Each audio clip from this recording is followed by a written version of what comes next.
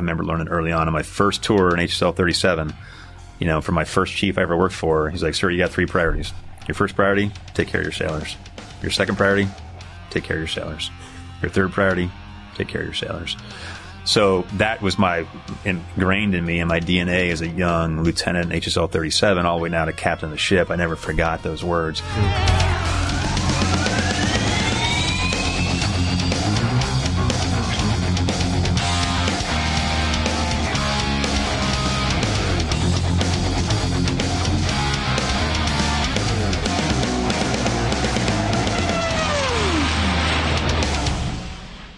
Hello and welcome to the Fighter Pilot Podcast. I'm your host, Vincent Aiello, and joining me today in the Circle Air Group studios here at Gillespie Field in San Diego, California, is a gentleman who began his military career as a helicopter pilot, but then transitioned to jets and later commanded an FA-18 squadron as well as a nuclear-powered aircraft carrier. Since retiring from the military as a Navy captain, he has continued to serve veterans, and today he is the latest guest on the Fighter Pilot Podcast. Brett Crozier, Chopper, welcome to the show. Thanks, Jello. Thanks for having me. I appreciate that. You're welcome. I've been working on this one for a long time. Yeah. Well, you know what I didn't add to that intro just now is, let's see, 2-time squadron mate, roommate, I think, on the 05 cruise. On the 05 cruise. Let's see, officiating officer at my retirement. That's true. And guest speaker, just a guest speaker just well? A good friend. Yeah. Well, you were everything. Yeah. You were like the only other guy up on the stage with me. Cool. And then we talked about 20 years ago this month. Where were we? 20 years ago, 5 days ago, was our first mission over Iraq. Yeah. And it was right after the statue fell, and we were kind of the cleanup kids. Right. But yeah. And that was my first combat flight in F-18 after a transition, which we can talk about a little Absolutely. bit. But yeah, I'm glad I got to fly that with you. Cool. Well, there's also something else that I think if listeners and viewers right now are like, Brett Crozier, why does that name sound familiar? We're going to get to that because for a while you were a bit of a media sensation. I don't know if I want to say darling, but you were. Okay. Anyhow, so I think we're just going to pick this apart from the beginning. Sometimes we just say, give us your background before we get to the subject. I think your background is the subject. So let's start with where are you from and what got you interested in being a military aviator? Sure. It's certainly a long story, but I'll make it as concise as I can. But I grew up in Northern California, Santa Rosa, actually. Okay. My dad graduated San Diego State, did Air Force ROTC, and then went into the Air Force after that. Desperately wanted to fly, but he was colorblind. So despite his intent on memorizing all the colorblind charts, he couldn't pass. So he became a maintenance officer in the Air Force and was stationed at Nellis Air Force Base. So my first real exposure to aviation was Nellis Air Force Base, living on the base, and then subsequent returns to there to see friends and family. And one point, his friend was the CEO of the Thunderbirds, so we got to go back and check it out. So that probably planted the seed at a really young age. Fast forward, we moved up to Northern California. There's not as much military up there. I think I was probably about 16 when I explored the idea of flying in the military. Maybe because of that, the seed that was planted. Maybe because I had this book I bought when I was 6 at the store in Vista where my dad grew up, and saved all my money, and it was an encyclopedia of military aircraft that I still have today.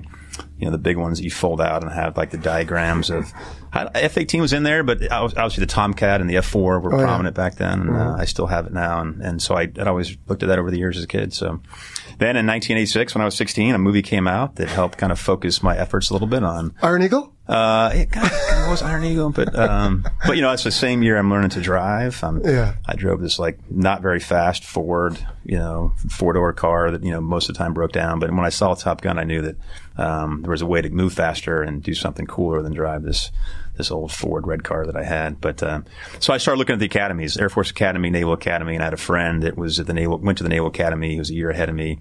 And he said, you should look at the Naval Academy. It's got more options than just flying if you don't want to fly. And, the Navy has some good opportunities. So I pursued that, went to the Naval Academy. From there, knew I wanted to be an aviator. I mean, I would have skipped college, to be fair, to go right to flight school if I could. Yeah. Apparently that's not what was in store for me. So I went to the Naval Academy first and then ended up in Pensacola for flight school. And from there selected helicopters. Hold on. I got to interrupt you because your dad was Air Force. Did that not ever play into your thoughts? No, it did initially, and that's kind of why I looked at the Air Force Academy. And I think it was a combination of Top Gun, a friend that went to the Naval Academy, and that was kind of the influence where I actually didn't know. I said I didn't know what you did in the Air Force if you didn't fly. Nothing against people in the Air Force that don't fly. Sure. At 16, I didn't know. And I knew in the Navy you could fly, you could join the Marines, you could submarines and ships and SEALs and plenty of opportunities. So I felt there was more options that direction. So. Okay. I'm not going to try to make a habit of interrupting you, but. No, please. So when you were in flight school, right, we all go to primary first, probably T-34s because we were about the same age. Yeah. Was the goal, like, what did your dream sheet say at the end of primary? No, great question. So I, like most, it was jets first. Okay. And then I put helicopters second, which maybe most of the time we're probably putting jets, P3s, and then helicopters. But for me, it was jets and then a solid helicopter second. Okay. And so then selected helicopters out of there. And I'd done well in flight school. Obviously not top of my class. I didn't get my first choice, but I remember being a midshipman at the Naval Academy. We went down to Pensacola, and you get this exposure to aviation. Mm-hmm. And, we did the Dunker one day. We went and jumped in a T-34 one day and then helicopter the other day. So I remember the T-34 flight because it was hot and panhandle weather, and I was sick and just couldn't wait for it to be over. And the next day I jumped in the helicopter, and we were flying low over the trees of, near Milton, Florida. And I loved it, and I didn't feel sick, and it was exciting. So then on day 4, I guess, they came back and said, all right, we have one more day of flying available. If you want to fly T-34s, go this direction. So anyone that wanted to fly jets in their mind went that direction. I was still queasy from the first T-34 flight. So they said, anyone's go fly helicopters again, go this direction. So I willingly got in line, flew helicopters a second time. So then fast forward a couple of years, when I selected helicopters, I was not disappointed in that. No. I mean, still had wanted jets, would have been excited to get them. But helicopters ended up being a good fit for me, and I was very excited to go that path, which took me from Pensacola then to North Island in San Diego, where I learned to fly the SH-60B Seahawk, and then out to Hawaii with HSL 37 Easy Riders, which is a pretty good first tour for a naval aviation. Well, and North Island's not a bad place to do your training or live, as we know. Okay, so you weren't disappointed. No. Were you resolved to, though, or resigned to, this is my career then? Or, so, you're doing a tour, but what's going on there? Yeah, so loved the tour. 60 Bravos at the time. We didn't deploy with the strike group. We deployed on small boys, so destroyers and frigates, and we'd deploy around the islands. We'd go to the Persian Gulf, all over the Pacific. And it's small, helicopter debt at the time was small. 2 helicopters, 6 pilots, about 25 maintenance type personnel.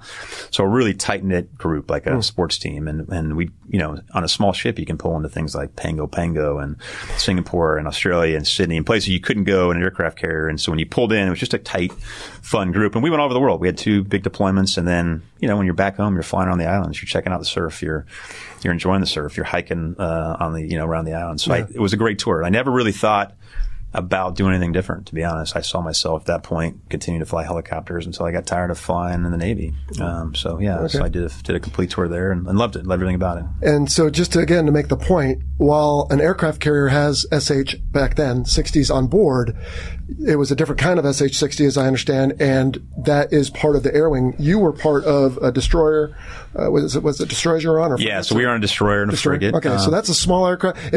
Or a small ship. It might be near the aircraft carrier, right? It might be just out doing its own thing. Yeah, so different than we do it now, where you tend to have 2 types of helicopters on an aircraft carrier within the air wing, and then they can support the destroyers, the frigates, and the strike group. We still do expeditionary, which is what I basically did on my squadron tour, where we would deploy as a detachment. I was on Det 7, and we would deploy as a det on that ship for an entire workup and deployment and come back that way, and maybe never see the carrier. I mean, we did have a chance to work off the Kitty Hawk that was out there at the time, but you might do the entire deployment and never see an aircraft carrier. At the time, to be honest, aircraft carriers were scary. Like, there's this big ship with planes all around it where, you were kind of king of the show on a small boy like that and enjoyed everything about it. But did they make you play SWO games? I guess I don't want to sit here and bash on our... No, I mean, you definitely are more ingrained in the wardroom and the day-to-day culture of a small ship. So the captain of the ship matters because he is the one responsible for when you fly, and he has a lot of authority because he's not part of the air wing. He doesn't report to a CAG, or in some cases the admiral. He might be totally independent. So that relationship was important. We had Captain Phil Green, I think he went on to be a 3-star admiral, but he had a great relationship with our officer in charge, our OIC, Joe Bachnick. And, so we had a lot of fun and we enjoyed that. But we did have to come to the wardroom and put on our khakis. We couldn't wear a flight suit to the wardroom, unless you were just about to go flying. So I remember there were some protocols that, I didn't know any different at the time. It 200 plus years of tradition. I mean, come on. Yeah. So, and it wasn't until I got to the carrier years later that I realized, aviators tend to wear flight suits all the time if they can. But that wasn't the case on the small boy. But, so we were more of a department of the ship, I guess. Okay. And we called it the air department, actually. Oh, cool. So to integrate. And my roommates were not other aviators like you. Right. They were the OPSO, I think, of the ship. And so we got to see how the different lifestyles and who slept more and who didn't. And I generally won when it came to sleep. So, but it was fun. It was a fun tour. All right. So most normal junior officer tours are about 3 years. Is that how long you spent? Yeah, about 2.5 years. 2.5? In Hawaii, okay. Yeah. I left a little bit early for a follow-on job opportunity that I think my XO at the time wanted me to go fill. So we left Hawaii and moved to Memphis, Tennessee, actually. Oh, okay. So I was thinking maybe this whole transition thing let's get to now was part out of the JO tour, but it was later. No, it was later. So, okay. Yeah, so the transition actually comes pretty late in my career, for most people to transition. So we left, Hawaii with Connor. So I had one son in tow, Sean, and subsequently born in Memphis. But I went to Millington, Tennessee, and I was the first helicopter shore detailer for junior officers. Okay. So they stood up the job and then offered me the opportunity, and my XO would come from there. So he recommended me. So so I stepped into the Purse 43 shop, which is kind of where all the aviation detailers and placement officers reside, and kind of manage the HR stuff for naval aviation. And it was a great tour. I mean, Memphis is not Hawaii. It was probably the biggest shock, one of the bigger shocks we had, but we liked it. We're big fans of barbecue now, and we like that part of the country. And it was a great place to work. You're surrounded by amazing people that work hard, that all went on to be COs of squadrons and ships and CAGs and admirals, and it's quite a good group to work with. So and just nice folks and all aviators at heart. So we on this show receive a lot of inquiries from young people that say, I want to be a military pilot, but I really want to be a jet pilot. What happens if I don't get it? Yeah. And my standard answer is, whether it's fate or divine, you got to figure out what your journey in life. It's not like no one else's, and bloom where you're planted, and it sounds like you had a chance to do that, but then I'm kind of interested how this came along, because while it's a great story, I would hope you could also tell us, how often does this happen that there is an opportunity for people to transition from one community to another, because you went from rotary wing to jets. Yeah. So I want to hear about that, but also the training.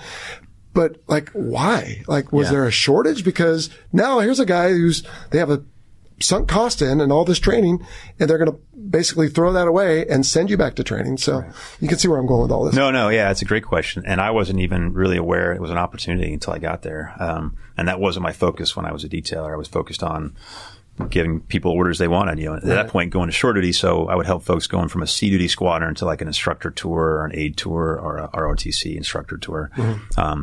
But it's a total numbers game. So it's based on a bunch of different factors. But as the Navy tries to level out future department heads and COs of squadrons by community, they look at the force structure and the strength. So if you have one community that's very healthy, that's overmanned, as it were, and you have another community that's undermanned, and they're worried about making enough department heads to then make enough commanding officers down the road, they might open up a transition opportunity. It also exists for things like sundowns. When you sundown the S3 or different platforms, and you want to give them an opportunity, and you need a way and a process by which you can validate and vet where somebody is qualified or not to go into a particular community. So it's needs of the Navy. It's your performance previously. You have to certainly be qualified to go to the platform you want to select.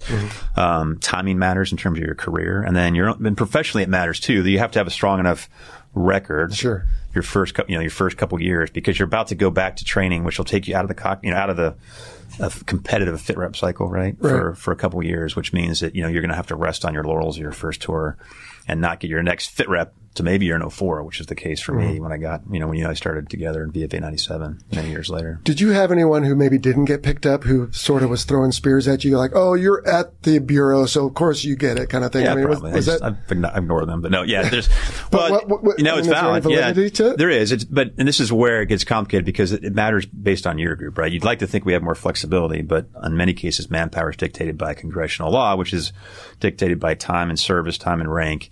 And then your year group of when your commission matters. So there's some years where people wanted to put in for a transition and there was no opportunity. The very next year, the very next board, which the board's held about twice a year, there might be ample opportunity for a different year group. And it's hard for people to understand that. Okay. And so I think certainly my job as a detailer gave me insight into how the process worked, gave me insight into the fact that, there's an opportunity here that actually works based on the strength of the HSL or the 60 Bravo community I was coming from, that year group.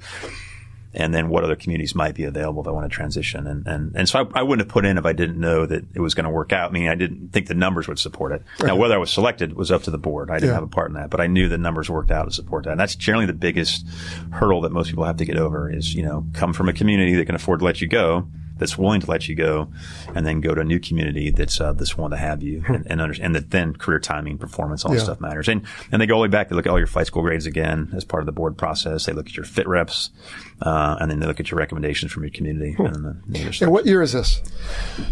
So I think I was there 98. 99, I think. Yeah, that's when I left. We left in 2000 to then continue with the training, the jet training. Okay, so because when you first did your flight training, it's usually in threes. I don't know what it is these days, but primary, intermediate, advanced. Everyone goes to primary together, so you didn't have to go back to primary. Right. But whereas you and I, roughly in 94-ish, you went intermediate and then advanced helicopter. I went intermediate and advanced jet. So did you go back almost like a brand new student to intermediate jet? So you had two options, right? You could do intermediate back then in the T2 and then go to the T45 for advanced. But back then we had the TS syllabus, which is the combined intermediate advanced syllabus. So we left, Millington, Memphis, Tennessee, and drove down with now 2 kids in tow and Mary to Kingsville, Texas, and went right into the TS syllabus, so the intermediate advanced. So it's very heavy. The syllabus is designed very heavy on instruments and, instrument flying kind of stuff initially, and then you get to the more advanced phase of air to ground, of course, BFM stuff. Did you find your SH-60 Bravo experience just made you a better student compared to when you were before, or even the peers that you had? I'm sure you made friends with other students, but yeah, for a couple of different reasons. One, you have a fleet tour under your belt, so you know how to talk on the radio. Things that, as a new student, I remember being a T-34, my first FAM, and you have to really think through clicking the mic to talk the first time. And in some ways we still do that, right? But more so when you're a brand new student and you haven't even soloed. So by the time you've been in the fleet for a couple of years, you're pretty comfortable talking on the radio, things so that you don't have to waste any bandwidth on that, know. So that part came pretty smoothly for me. Okay. Your discipline's much better. Like, I'll be honest, when I went through flight school the first time, it was like, you're looking at the watch and like, all right, I studied an hour. That's enough. Let's go to the beach. Fast forward with a fleet tour under your belt, knowing that, the career implications are that I have to do well here. There is no plan B. I found myself studying more diligently than I did initially through flight school, and probably more diligently than anyone there. Like, I'd go in the morning, study, do my flight or sim, study a little bit more on the back end, and then go home for the day. And so I kind of treated it more like a fleet tour in a business, I guess. But it was challenging. There's still hard parts about it that were totally foreign to me. I remember my first simulator and instrument simulator in the BIs, and you get in the simulator, they close the cockpit, and the instructor steps behind a curtain, and so then you're doing your stuff. And I remember, in a helicopter you have 2 pilots, so generally one person's flying, the other person's talking and talking you through the approach plates and stuff, and talking you through the approach. Well, there's no one else helping you, so in the simulator it's yourself, and no one else. And anyways, long story short, I muddle through it, and it's all done, and he opens the canopy, and I've got my charts like taped up to the canopy. I've got, it's just a total yard sale. And he's like, you got to figure out how to do this a little more effectively. Because there's just so much you're trying to do. And at that point I was used to having a co-pilot per se, and now I had to figure it out. So, but I did, I figured it out. Challenges were, so that came pretty quick. I think as you got more advanced phase, then conceptually things are moving faster. And then certainly when you go to the boat for the first time, was all different, right? I remember my first trap. So anyways, first trap, CVN 69, I believe, was, Eisenhower. On the Ike. And so in a helicopter, when you land on a destroyer or frigate, you do not want to roll into the hangar. So you generally land with your brakes set. So out of habit, when I landed on the carrier the very first time, for a full stop, even for a trap, so your first couple are touch and go, and there's a reason they do it that way. The first time I landed on the Ike, I slammed on the brakes, and I instantly bullseyed the tires, and smoke's coming up, and all I can think of is the video they showed us in training where T-45 had blown tires and went off the edge, and there was ejection. So in my mind, I'm thinking, this is me. I'm making this happen. But it was just total instinctual, and I got sidelined, and the LSO apparently had to talk with the captain and explain potentially why I had made a pretty egregious error. So my first trap was a cut pass. Really? Yeah. Oh, I didn't know we were in a club together. I have one, but it was as a fleet pilot. Yeah. Hold on. I jumped ahead though. Yeah, sorry. So you had a pretty good idea, like you said, when you were at Millington, that your record would be, or your application would be well received. Yeah. When you found out, was that exciting, or was it like, okay, yeah, kind of expected, or? No, it was exciting. Yeah, it's like they called my bluff a little bit, right? Like in my mind, I had the conversation with Mary's, and she always refers to the rocking chair test, right? Like, okay, you're going to kill yourself if you don't apply. Like knowing the opportunity exists, the timing works on your favor. If you don't apply, you'll regret it. You can't hurt to apply and be told no, but if you don't apply, you'll never know. And still idea someday we're sitting on rocking chairs with a beer in hand, and are you going to have regrets you didn't try something? That's so right. I took her advice to heart, and so they called my bluff, and I knew I had a decent shot if the community stuff supported it. Right. Okay. So I was excited. And you're assigned a platform. It's not like you get to go fly jets. Like I knew I was going to go fly F-18s. And that's because what you said earlier, which is the SH-60 Bravo community was pretty fat, I guess, and the other was a little thin, at least in that year group. Yeah. Okay. So that makes sense. Yeah. All right. So, So now catching back up. So did you end up DQing or did you, or just? No, I okay. You recovered? Yeah, I recovered. It was a strong comeback. Okay. That's good. All right. And then now this is where our paths cross because, well, maybe not yet, right? So then you go to the FRS. Yes. We left Texas, went to Lemoore to VFA 125 and again, now I'm a Cat 1, but winged like everybody else. Initially through advanced, I was the only winged student. So now I'm winged, and I'm also an 04 select pretty shortly after getting there. So I'm a pretty senior. You're the same rank as the instructors. Yeah, as a Cat, more senior than most of them actually. Oh, wow. So, okay. So I was a senior, Cat 1 student as it were going through. Yeah. And, so we got there in 2000. So that went all the way through. I remember we were going on a strike flight to Fallon, my first live hop when 9/11 happened. And I remember, we all kind of remember where we were. I remember the base, taking a long time to get to base. But I had an early flight, and I remember my instructor wanted to keep briefing because at that point we didn't quite know what was going on. Sure. And then we came out of the brief to where we were going to. I was super excited to go to Fallon and drop live for the first time, and realized we probably weren't going to fly anywhere that day. The world changed from when you went into the briefing room to when you came out. Okay, so how did that go? I mean, again, you had a little extra experience, and now you've got some single seat jet time. So good. I mean, there were things that were more challenging than the others. I mean, instrument stuff was second nature, and to be a good F-18 pilot, you have to be good at instrument flying because you're flying instruments a lot, and you're managing systems a lot. The strike stuff was pretty good. I think the air-to-air stuff was probably the most dynamic for me because obviously you don't really get to practice that in the same way in a T-45. Yeah. So, and then back to the boat, which again, remember all that. I mean, obviously you've been to the boat daytime in the T-45, but then it was probably the night, the night F-18 stuff and the FRS that I distinctly remember being quite a challenge. Were you questioning your decisions, perhaps? I was questioning my survival at times, I think. I don't know that. Yeah. I think I had a night in the barrel, a tough night out there. I got sent back to the beach, hung out in the hotel room or the queue, watched the Olympics. I think it was like the kickoff of the Olympics. Oh my gosh. Or something. Okay. And I have some distinct memory. And then trying to really decide if I got to go back out there tomorrow and finish this. But it worked out. Everything works out. Okay. So just to draw parallels here, and if it sounds like I'm graduating myself up, just hold on. Everyone will listen. But while you're learning how to fly the F-18, I'm teaching PhD level tactics right up the road in Fallon where you're trying to go at Top Gun, right? And so then you essentially finish the FRS and you go to what could arguably be your nugget deployment, but as a 04. As an 04. Yeah. And I show up as a training officer. Right. So, we actually mentioned you on episode 163. I know you probably didn't catch it, but it was with Trotz.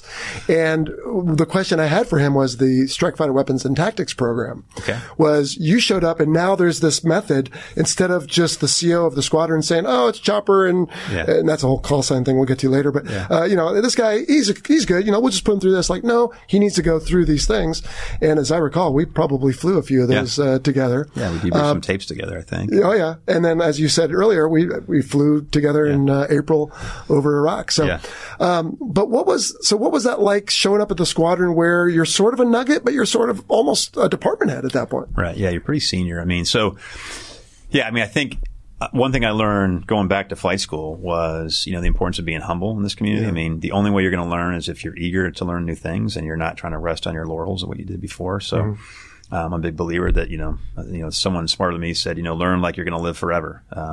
And I knew I had a great opportunity, so I was eager to learn. And I also knew the importance of it. I mean, I wasn't going to fly F-18 just so I had cool patches and hung out in ready rooms, but there's an important mission we had to do. So, and I had nothing to rest it on. All my anti-submarine tactics and WSC stuff I did as a helicopter pilot, were not going to be as transferable. Now stuff I learned about leadership and stuff I learned about being a division officer, maintenance stuff is an HSL-37 I carried with me for the rest of my career. And that did help me. So when I got to VFA 97, I didn't have to be the coffee mess officer, right? I didn't get some of the jobs you generally get right out of the gate. I think I was assistant QAO and then assistant operations officer. So I got jobs that were a little more relevant to my experience level, but also wouldn't distract me from all the stuff I had to learn. And I thought, the skippers at the time, both, I think it was Moby and then Flounder, right? With Dobes for a little bit in the middle. And Dobes for a little bit in the middle. Yeah. But they were both very accommodating, which was great. I mean, they could have treated me like a brand new straight stick nugget, or they could have treated me like a senior, a young department head. And I wasn't either. I was right in the middle. Yeah. And so I respected them for that, and they gave me a lot of credit. Yeah. Well, and my first impression of you is, here's a guy who has a different way of getting here, but he's here, and let's train him up. And so, like I said, I was coming from Top Gun, as proficient as I'd ever been, and you were relatively new. Yeah. And so we flew some of those SFW T-hops together, and then they combat paired us for Iraq. Yeah, thank you. And then, a year after that, we both end up in the same squadron again. Some of these patches behind me on my side. And now we're both department heads. So we're essentially equal. But you're still, everybody's always still learning. But did you feel like ready at that point? So I felt like I knew how to be a good department head. I knew how to lead and manage people. But I still knew I had a lot to learn, as a pilot, in the F-18 community. I think I got my level 4, my division lead qual, like right when I got to VFA 94. So the first time I ever led a division was a brand new department head in VFA 94. And my tour in VFA 97 was not that long. It was about 2 years. So I'm brand new. I've led maybe 1 or 2 divisions. You come in behind me as a department and you've led, dozens of flights like that at the time. So I still knew I had a lot to learn. And I guess I felt lucky I was surrounded by guys like you and others in the squadron that were very accommodating and understood my strengths, maybe as a department head, but the stuff I need to work on. And then I tried never to shy away from it. It would be easy to try to shy away from the flights that might be challenging, or things that might, that you're going to have to, put yourself out there a little bit. I tried not to do that. I wanted to learn as much as I could so that I felt comfortable, particularly when you lead junior pilots around, which is now, now I'm leading junior pilots in combat on that cruise, right? Yeah. So by the end of your department head tour, did you end up as a strike lead via the Fallon training? I did, yeah. So I got that. In fact, I got that before that last deployment. That 05 deployment? Okay. Yeah, I did the strike lead syllabus. So at that point I felt, that's probably as tactical as I've ever been, because, it's a great syllabus. We have a great training program in the Navy, and I felt pretty well prepared. And maybe it atrophied after that, but you go on deployment, you don't focus on all the same skills. You focus on the skills that matter for the mission at hand. But I definitely felt well prepared for that. Good. So it was good. Well, and this is now why I was bumbling over that statement earlier about, I didn't mean to project myself above you, because now after this, you go somewhere which you can talk about. And ultimately the Navy chooses their commanding officers based more on leadership and a lot of other things, not just tactical prowess. Yeah. And I'm not saying it was only those 2 things, but you end up screening for a command. I didn't, and there could be other reasons for that. But so where did you go after VFA 94? And what was that I like? left. So the good news is I knew I needed more flight time, right? And the community knew, okay, hey, you've done well as a department head. Your timing worked out, as we talked about. But we want you to get more flight time, which I wasn't going to complain about. So I went across the street to VFA 125 as an instructor. Where you were a student. Where I was a student only a couple years prior. Now I was the operations officer for the squadron, which again, I just left VFA 94 as an operations officer. Professionally, I had a pretty good handle on how to manage those kind of programs and stuff. So I felt pretty comfortable. Had to learn how to now instruct air to air, air to ground, all that stuff. But it was a great tour. I got to fly. Anytime you can fly, and I didn't have to go to DC. I didn't have to do a joint. So I felt pretty lucky, to get that. And the community supported it because it was a pretty important job. You have a lot of moving parts over there. Yeah. So I did that for only about a year and a half, and then went to War College in Newport, Rhode Island after that. Okay. Because once you start getting higher and they look like you have a future, they'll say, we need to send this guy over to do this. And War College is one. Does that count as like joint as well? Or is that not? It does not. No. Okay. So, but War College is like one check in the box. Joint is a check in the box. There's all these different things you can do. Yeah. There's certain wickets that the Navy has to meet based on congressional rules and whatnot and laws. Yeah. So that meets that requirement. Professionally, we decided as a community that we valued a master's and your career progression. And to get that, it's easier to get that before you're a CO than after. So we try to front load that on somebody's career track. And my career, I had other than HSL-37, my first tour, I hadn't been in one squadron, up until I got to be a CO for more than about 2 years. I mean, they're quick, and that's the nature of some career paths. Right. And we were okay with that. And luckily, my wife, Mary, was pretty supportive, even though I think we did 20 moves in 30 years when it was all said or done. So. Oh, gosh. Well, and so the point being is, okay, we chose wisely with this guy, bringing him from that community to this. He's doing well. Let's get him these experiences. Yeah. And so ultimately, probably while you're at the War College, you get the phone call because they look at everyone's records, and there's not a whole lot we have to do other than just maybe check them ourselves, make sure there's no gaps in this or that. And you get told, hey, congratulations, you're going to be a VFA, as we call those squadrons. I found I was going to screen, which was great. It also meant I hoped that I didn't have to go then to my joint tour, because normally you might have to go from your War College, your master's program, to some joint job in the Pentagon. So I knew that there was a good chance, because I screened my first look, that I might be able to skip that and go right to be a CO, which is good. And we wanted to go back to Lemoore, which I knew that most people at that point didn't, just based on where people were coming from. So I knew we had a higher than not even chance of going back there. So we left Newport and drove back to Lemoore, moved back into the house we had left, and then took over command of VFA 94. Which is great.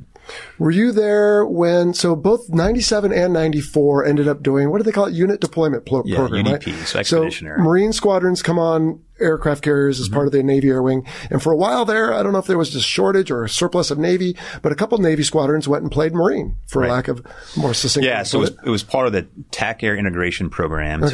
One is for interoperability between the Navy and the Marines, and two is just because of the number of aircraft we have, and oftentimes our F-18s were limited by trap counts more than they were by hours. So it's a way for us to move aircraft around as part of the master plan, so that we have squadrons that Navy squadrons that have airplanes that don't have traps left on them. They might have hours, but no traps. And so we can move stuff around and squadrons around and support that. But a lot of it was interoperability.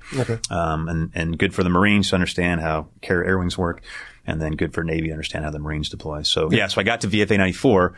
I'd left it, and we were air wing squadron with CAG 11. But just about to go into and they were starting to look at it. So then I came back to VFA 94, and I'd only been gone from the squadron about 2 years at that point, right? Between my stint as an instructor and then War College. So there's still many people in the squadron that I knew as a department head, to include some department heads. We're still there. So, and we were getting ready to go expeditionary. So now, instead of deploying with an air wing, you deploy with a Marine air wing. So, a MAG, or a MAG 12, as we call it. So a Marine Air Group.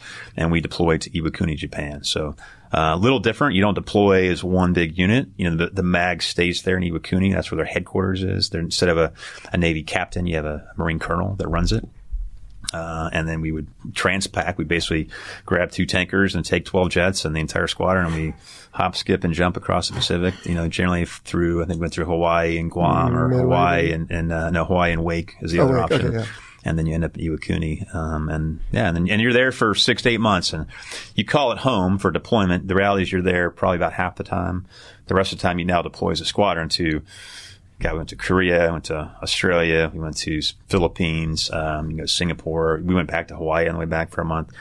I mean, it's probably the best deal, because you're not only, especially for someone that has a lot of boat time and experience, now you're deploying, you're flying F-18s, you're not worried about saving gas to come back to the ship for a trap night or day. So you can fight to bingo, as we say, and then you come back to the field for a nice big long runway to land on, and then you can debrief at the club. So it was pretty good living. Never mind saving the gas, Chopper. You didn't actually land on the boat after that, especially at night. Yeah, I did not. So did you make just that one deployment as CO, or did you end up going back? I did one as the XO, and then one as a CO. So I did two deployments. Both UDP? Both UDP. Oh, wow. Yeah. Okay. Yeah. All right. Yeah, so you can ask me later, like, how long from my last trap to my trap when I was when I become the CO of the Theodore Roosevelt. But it'd been a few years. Wow, I bet. Yeah. Okay. And did that play into, not to skip around too much, but generally squadron commanding officers who do well will have somewhere else they need to go, and you can tell us where that was. But then they start getting looked at for one of 2 tracks. One is the air wing commander, and the other is the aircraft carrier CO. Right. Was any of that UDP or your SH-60 experience part of that discussion? Do you know? Did you ever talk about it? Maybe. I mean, a lot of it's you have a lot more control at that point, right? So in my mind, I'd been away from the boat just long enough to want to go back to the boat, I guess. And I knew that it would be more challenging, on paper at least, to be selected for Air Wing Commander because I didn't have a CO tour on, in an Air Wing. I had plenty of time as a department head and others on carrier, but I knew as a CAG, I'd figure it out. I just knew that, I would look better on paper, maybe going a different track. And I also knew, I want to try something different too. I liked everything about being a squadron CO. It's like they say, it's one of the best tours you'll ever have. But I also knew that I had some other stuff I wanted to learn, and I wanted to know more about, how to drive a big ship, and learn about nuclear power. No, I wasn't excited about the nuclear power part, but it ended up being very insightful, and it's understandable why you go through that path. But I knew I wanted a new challenge. So in the spirit of always trying to learn something new, I figured it was a new path. Okay. So I left VFA 94, went to then my joint tour, because I had, at that point, you have to get joint before you're captain. And then I won, and not with no intention of doing anything at that point. I just wanted to finish the tour, CO tour, which I loved, and then promised the family we'd do something cool. So we moved to Naples, Italy, and I did a 2-year stint out there. Nice. With a NATO command of all things to get my joint credit, which is a pretty easy way to get joint. If you have to go to the Pentagon and do your joint time that way, it's much harder. But we had challenges, and it's never an easy move to take the whole family to Italy. Yeah. And it's, working at NATO, the joke is NATO stands for not another Thursday off because you're trying to celebrate all the NATO nations. But, despite all my second guessing when I got there, because things were moving pretty slow when Arab Spring kicked off and everything started happening in North Africa, from Tunisia to Egypt to then Libya. We were right there. So I got pulled right into that, where I started doing mission planning, strike planning in Libya. First as a U.S. guy. So I sidelined my NATO job. Was brought into Mount Whitney and basically did strike planning. Everything you did in Fallon, I took that with me on board the Mount Whitney, and that's what I did for, a month at a time. And, it was pretty neat. I learned a lot. And then once the U.S. was done and stuff in Libya, Operation, Odyssey Dawn, we went to Operation Unified Protector, which was a NATO mission. So we handed over the reins to NATO, and now I put my NATO hat on and did that for another 7-8 months. So all the NATO guys and gals I worked with that I used to tease about too many coffee breaks, they were right there with me, and they stepped in, and we were working long days, 7 days a week. Yeah. Still found time for espresso, but they had my back. It was pretty. So the joke is, it's hard to fight with your NATO allies, but it's much harder to fight without them, and that was very true with everything we were trying to do. And they all really stepped up. So I learned a lot about the importance of the alliance and getting stuff done over there. And isn't that the point of sending people on these joint, quote unquote, right experiences, is learning about our partners, whether it's Air Force and Army and Marines or other countries, allies, et cetera. So, most conflicts in the future, we're going to fight with allies. We better, right? And so understanding how we do that is important, and how to interact, and everybody's strengths and weaknesses, and how you communicate is important. Just describe real quick for me the Mount Whitney. It's like a command and control ship. So I ended up down the road. I'll command the Blue Ridge, which is the same class of ship. They were separated by 6 months, but it's LCC. It's a large command ship. Designed as an amphib, and now it's a communication ship. So those two ships have more bandwidth than probably any other ship on the seas right now, and they allow for command and control. They allow for the admiral and the big staff to come on board. We had, I think, during that operation, we probably had 1,000 staff officers underway, not including the ship's company, which is another 500. And we were doing strike planning and mission planning and you name it. And you've got a suite for the 4-star admiral, a couple 3-star admirals, a couple 2-stars. Wow. It's a big, basically floating headquarters. Top heavy. Yeah. Huh. Okay. So let's get back to your progression, though. You're going to get told that you are screened for command for, how does that go? Is it just, hey, we're going to move you in this direction, or ultimately we think we're going to make you an aircraft carrier CO? Like, what's that announcement? Yeah. So, normally you're going to be looked at for major command at some point based on your career timing and where you are. I had enjoyed my NATO tour, and I was able to kind of see that, there's an opportunity to apply essentially and put in for the nuke program to be looked at a year earlier than my normal selection would be for Air Wing Commander, for CAD. Okay. So I just kind of did the math, and I said, I have a unique CO tour because I did expeditionary with VFA 94. Let me see how this thing works out, because it's like I said, I was interested in learning about, driving an aircraft carrier, and I wanted to learn more about that. And I thought it was a great opportunity. So in my mind, that was the pinnacle, and it forced me to apply early, knowing that if it didn't work out, I could try again the next year, and I could also have been looked at for CAG the following year. But as luck would have it, I was selected for the first look. For selection. So what you really are selected for is the nuclear power program and the track, and it doesn't guarantee you command of an aircraft carrier. It guarantees you nuclear power school, assuming you meet the wickets, and then you go from there to be the XO of an aircraft carrier, And then you go from there to be the CO of a deep draft, like the Mount Whitney or the Blue Ridge. Mm-hmm. So that's kind of what you're selected for. You're selected for Major Command, which is then, in that case, a deep draft where you learn how to manage a big ship, as it were. And the idea is they're watching your progress, and some admiral's evaluating you, and they're like, "Hey, here's a guy who." Yeah, it's a 10-year track, so you're committing for almost 10 years. Yeah. And so the process of selection is, one, is the candidate willing to do it? Mm-hmm. Is his family going to support him? And there's stories of in the past where the spouse had to submit a letter with the person applying, which I don't think they do anymore. We didn't do it, but because they wanted to make sure that you understood it's a 10-year commitment. Yeah. And then they go back and I look at your grades in college, which remember was, at that point for me, was 20 plus years ago. And then assuming you make all those wickets and you're selected based on your performance and, the timing and your academic performance, then you go and you sit down with the director of naval reactors. So they fly you to DC to naval reactors, and you sit down with the admiral, the 4-star admiral, and he asks you questions about, like, why were your grades where they were in college? What were your priorities? Yeah. Partying? And so some of it, you can write it off and say sir, it was 20 years ago. It was a little bit different. And in most cases, that's probably a good answer, right? What they want to see is, are you there willingly? Do you understand the challenge you're about to undertake? Yeah. Are you willing to, he's kind of reminding you this is not an easy academic program. I mean, you're going to be basically at a master's level of engineering, nuclear engineering for the next 2 years. Are you ready for it?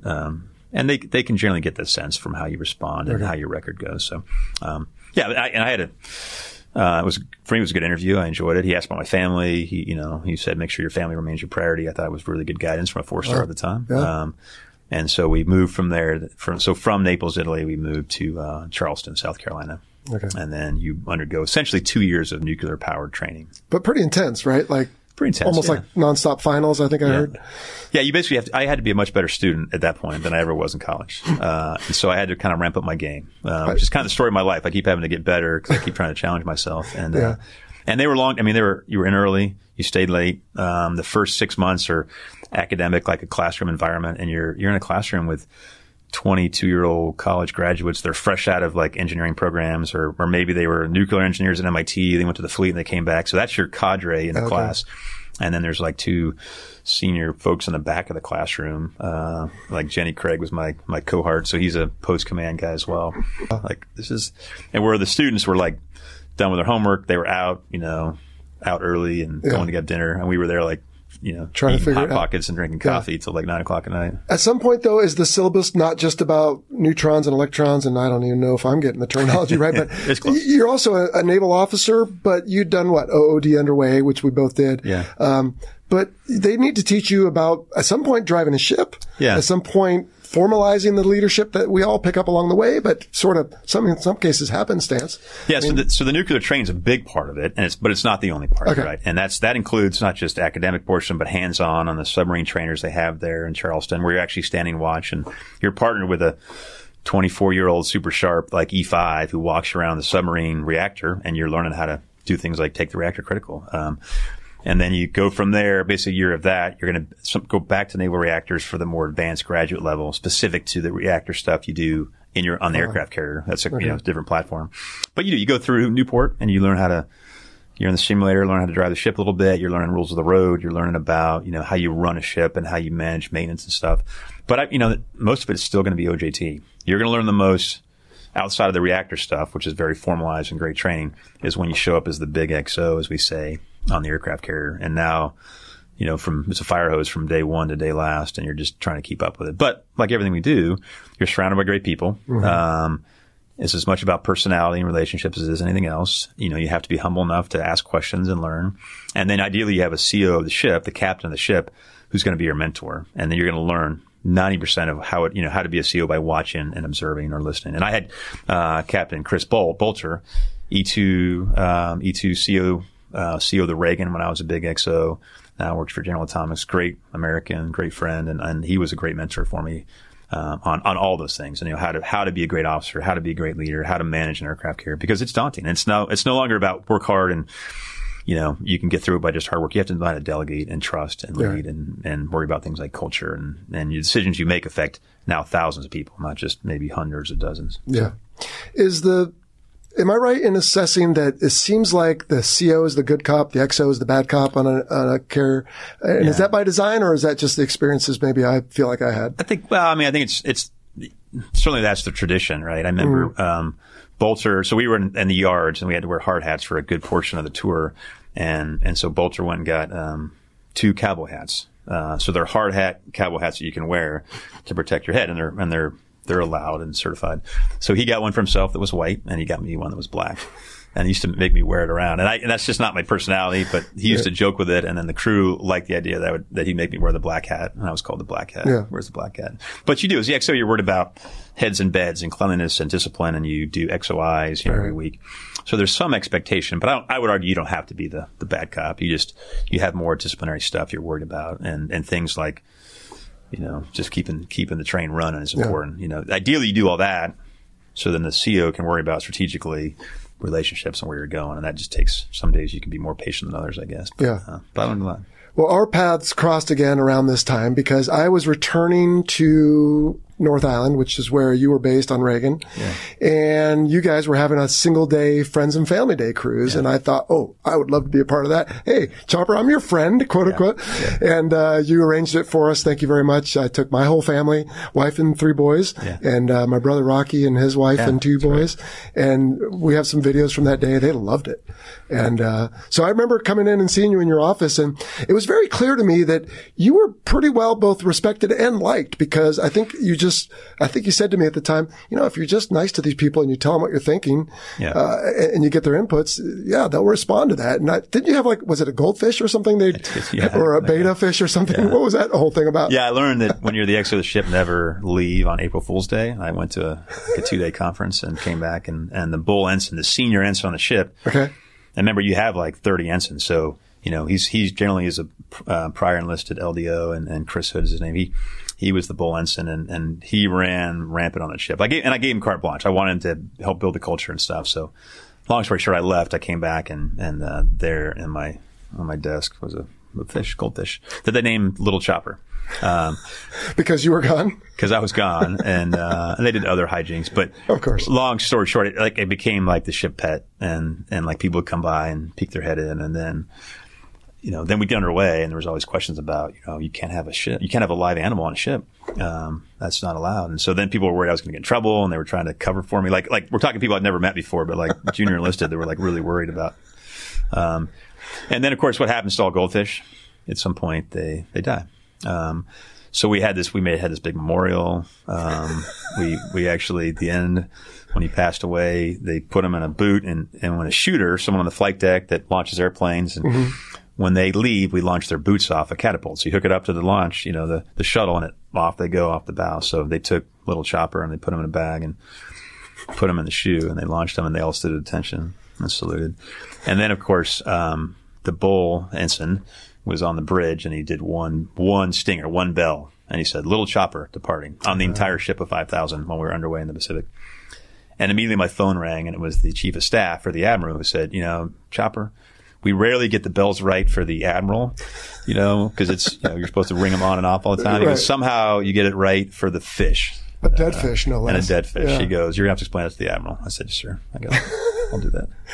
But isn't that the point, right? You've got all this serious stuff. If you're doing your job right, I feel like there should be room for a little of this, levity. It shouldn't always be. And of course, the chief of staff's job is to do that. Yeah. And he's a great guy too. we can talk about leadership, but I think having a positive culture matters. I think you just get more out of your team. I think it's a better place to work. It's a hard enough job as it is. Oh yeah. You're gone for months on end. You leave your family and friends, and we ask a lot from them. So the least you can do is make it an enjoyable place when you can. And knowing that, there'll be times when it's going to be tough. There's going to be times when you ask a lot from young sailors or pilots or, you name it. They run the gamut. But if you have a positive culture, I think that then it makes it an enjoyable place, and you can get a lot out of people that way. So that's always been my motto. So you'd spent a lot of time all over the U.S. You went to Naples, Italy, and then for your deep draft. So now you're the XO. So they know that you can be involved with some of the reactor stuff going on and how a carrier works. But now they want to see you command a ship, but they're not going to send you straight to the carrier. So they sent you, as you said earlier, to the Blue Ridge, which was in Japan. Yeah. And you've already been to Japan, but not this part. So different part, although I took the Reagan from San Diego to Japan, to Yokosuka. So that was part of the transition. We relieved the George Washington. We picked up Air Wing 5. And so my last 8 months on the Reagan as the big XO was in Japan. So I was familiar with the area. Sure. But I lived on the ship because I couldn't do a move yet through the move rules. And so it came back. There's another year of training before you then go to your deep draft. But I had selected for the Blue Ridge and knew that at that point then Mary and I and the younger two boys were going to move to Japan for the Blue Ridge. But it's another year of training where you go back through more schooling, more navigation stuff. And, at one point when I retired a couple years after that, I recognized that in my 30-year naval career, I was in a training status for at least 10 years. So, 1/3 of my time I was in classroom or in a training cockpit or whatever. And it's a testament to the training we do have in the system to make sure you can do these transitions from helicopter pilot to fighter pilot to nuclear engineering to driving ships. And so I enjoyed that part of my career. But yeah, so you get yourself back out to the Blue Ridge, and I was the CO. You go right in to be the CO of the Blue Ridge. Command ship. It was commissioned like in 1970. So it was the oldest and still is the oldest operational ship. There's the Constitution, which is the oldest ship. Commissioned in the Navy, but the oldest operational ship is the Blue Ridge to this day. So I used to joke that because the sailors would often say, it's an old ship, sir. It's going to be hard to maintain. I'm like, it was actually commissioned the same year I was born. So unless you can, we'll go out on the track right now and you can beat me, then no. But, that's right. But it tried, it was a good ship, and it has like teak quarterdecks, and it's got a history to it. Nice. Had a lot of involvement in Vietnam and stuff. And these things are different. It's an older ship, but when you take good care of it, it's a good ship. It'll treat you well. Right. And that's the point, right? Is things require maintenance, relationships, professional and personal, and ships, maintenance, aircraft, all these things require involvement. Yeah. And so you just had to inspire those young folks to not basically use that excuse of, it's old, that's why it broke. No, maybe it broke because we didn't do our checks or whatever. So, or a little bit of both. And in fact, I got there and the ship was in dry dock, so it was not in the water. Oh, wow. Okay. So again, it's a different environment for all of us, and it's on blocks and one of these old, like 150-year-old dry docks I have in Japan. Uh-huh.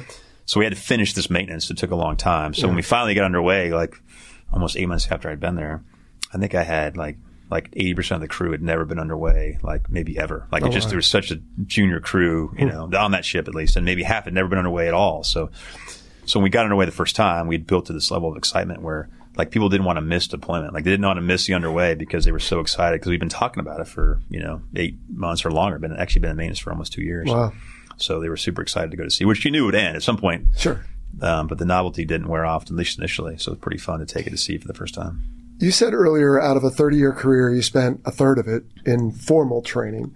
Would you agree with me, though, you spent the full 30 years learning something, right? Yeah, I mean, every day. You're out at sea. You're the commanding officer of this vessel commissioned by the Navy, and you've been given that honor.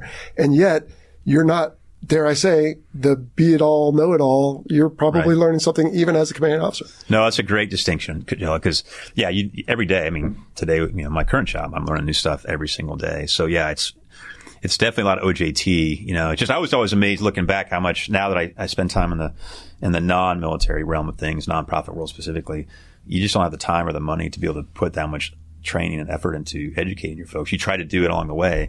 If I look back at my career, and God, what an incredible organization that's willing to spend that much time, money, and resource for me to train for 10 of those 30 in a training status where I wasn't like, on the front lines, where I wasn't, even in a staff job, I was actually in a training status, which I thought was pretty cool. Yeah. So, definitely a student mindset. But the activities we perform as naval officers require that degree of intensive training. Yeah. I mean, think about what you've done alone, landing helicopters on the back of very small ships, landing fixed wing fighters on carriers, and then driving those ships, working with allies, doing all these things. Yeah. So when you are on Blue Ridge, someone's evaluating you, and at some point you have yet another milestone or a selection that not everybody makes the cut.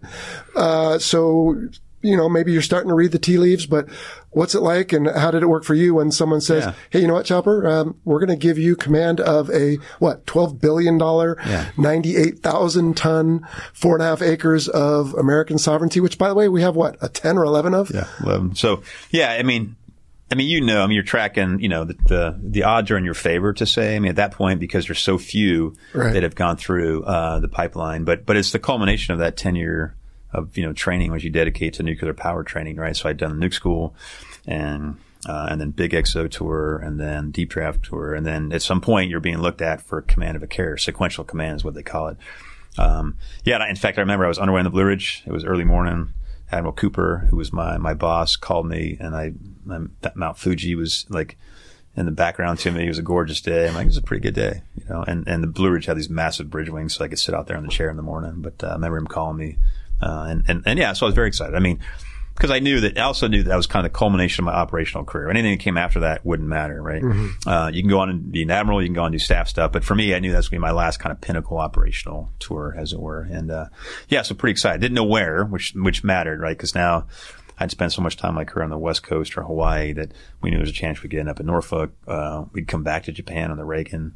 But as luck would have it, I got assigned the Theodore Roosevelt a couple months later in San Diego. So.